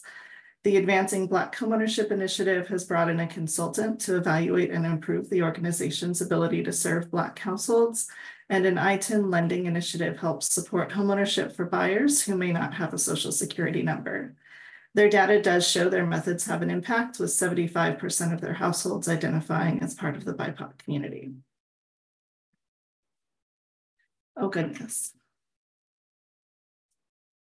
Our second project is sponsored by a new partner, Northwest Community Housing Foundation, NWCHF, but includes a larger development team. So the city of Redmond took part in the state's pilot program that allowed cities to expand their urban growth boundary for the purposes of housing. They put out an RFP and ultimately selected a plan from Edlin & Co. and DeChase Mexis. This plan will include 450 mixed income homes of different housing types and will include multiple sections of affordable housing in partnership with different affordable housing developers. This is that first phase sponsored by NWCHF, developed by Edlin & Co. and in partnership with Rooted Homes. This project will be 30 duplex units of 2 to 3 bedrooms up to 1,200 square feet. Each unit will cost about $440,000 and sell for $296,000. And we recommend providing this development $2,540,000 lift. Homes will be built to Rooted Homes designs and will be carbon neutral, net zero homes with solar panels, forced air, and central AC. The site will include a playground, a fruit tree area, and a community garden, and home buyers will also receive an electric bike. Rooted Homes will manage the home buyer outreach and selection and will take over as the CLT once the homes are built. We have presented on Rooted Homes earlier this year. They scored very highly on the equity section of their applications and have an extensive strategy for outreach and engagement, including a paid community working group and a standing partnership with Housing Works that allows them to provide homes for households with a housing voucher. Their data also shows that their outreach methods are quite equitable, with 57% of their households identifying as part of the BIPOC community and 71% as first-generation homebuyers. And with that, I want to thank you again for your time, and I'm happy to answer any questions you may have. Excuse me, questions, comments, feedback? Councilmember Lee. Thank you, Chair Hall. Thank you, Jessica, for the presentation. And I want to just appreciate the team. I had a request for the information to come in a more visually accessible format, and I really appreciated that you all were able to deliver that. It was super helpful to understanding the details of the project, and this presentation was also very helpful in terms of understanding kind of the high level details of it. So thank you very much, and I'm really excited about both of these projects. Thank you. Anybody else on the council want to weigh in? Councilmember Maniak. Thank you, Cheryl. I just echo what Councilmember Lee just mentioned. These are exciting. I mean, the housing opportunities and seeing the number of housing home ownership opportunities that have been built with these resources, it's amazing. It's great, and it's great to see. Love all the activity, and the money's getting out. So good job. Thank you. Anyone else?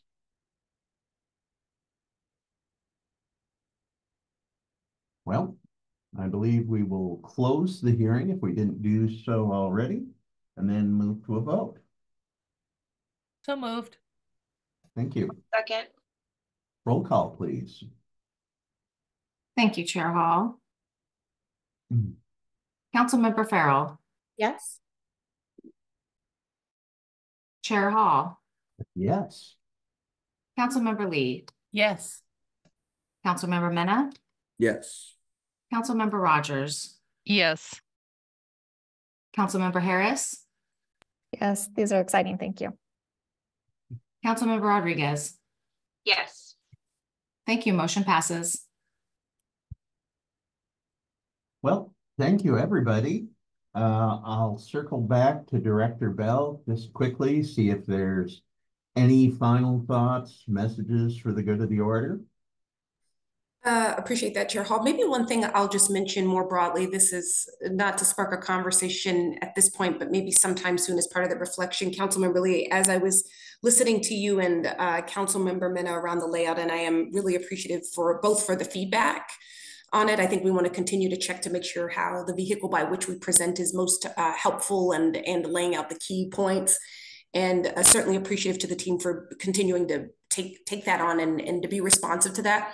And one of the areas that I think we want to continue to check on, not just internally, but get partner feedback on, is the manner in which we sort of take information from a particular application, any application, not just home ownership. And when there is a culturally specific partner, wanting to make sure that we are doing our own due diligence to make sure that we are accurately representing those partnerships and roles and responsibilities.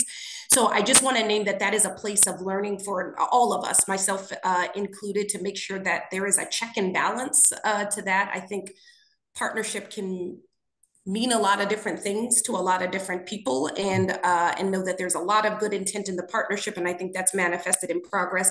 But just know there is some learning we are doing there and checking in with partners on how we can make sure fidelity to how we are describing the partnerships, and also where those learnings are maybe learning into where we maybe can be clearer to make sure that we're both accurately representing the work, the share of the work, the resources, and bringing that as full to council. So Chair Hall, those aren't words of wisdom, probably more learnings, but just appreciate the team's continuous focus to that and feedback. And I'll leave it to you to close us out for today. All right, then I'll say thank you very much, everybody involved in today's meeting. Great discussion, great work. And if you don't think summer's flying by, just remember that the next time we see each other, it will be after Labor Day. Yeah, I know. Well, thank you again. And until then, we stand adjourned.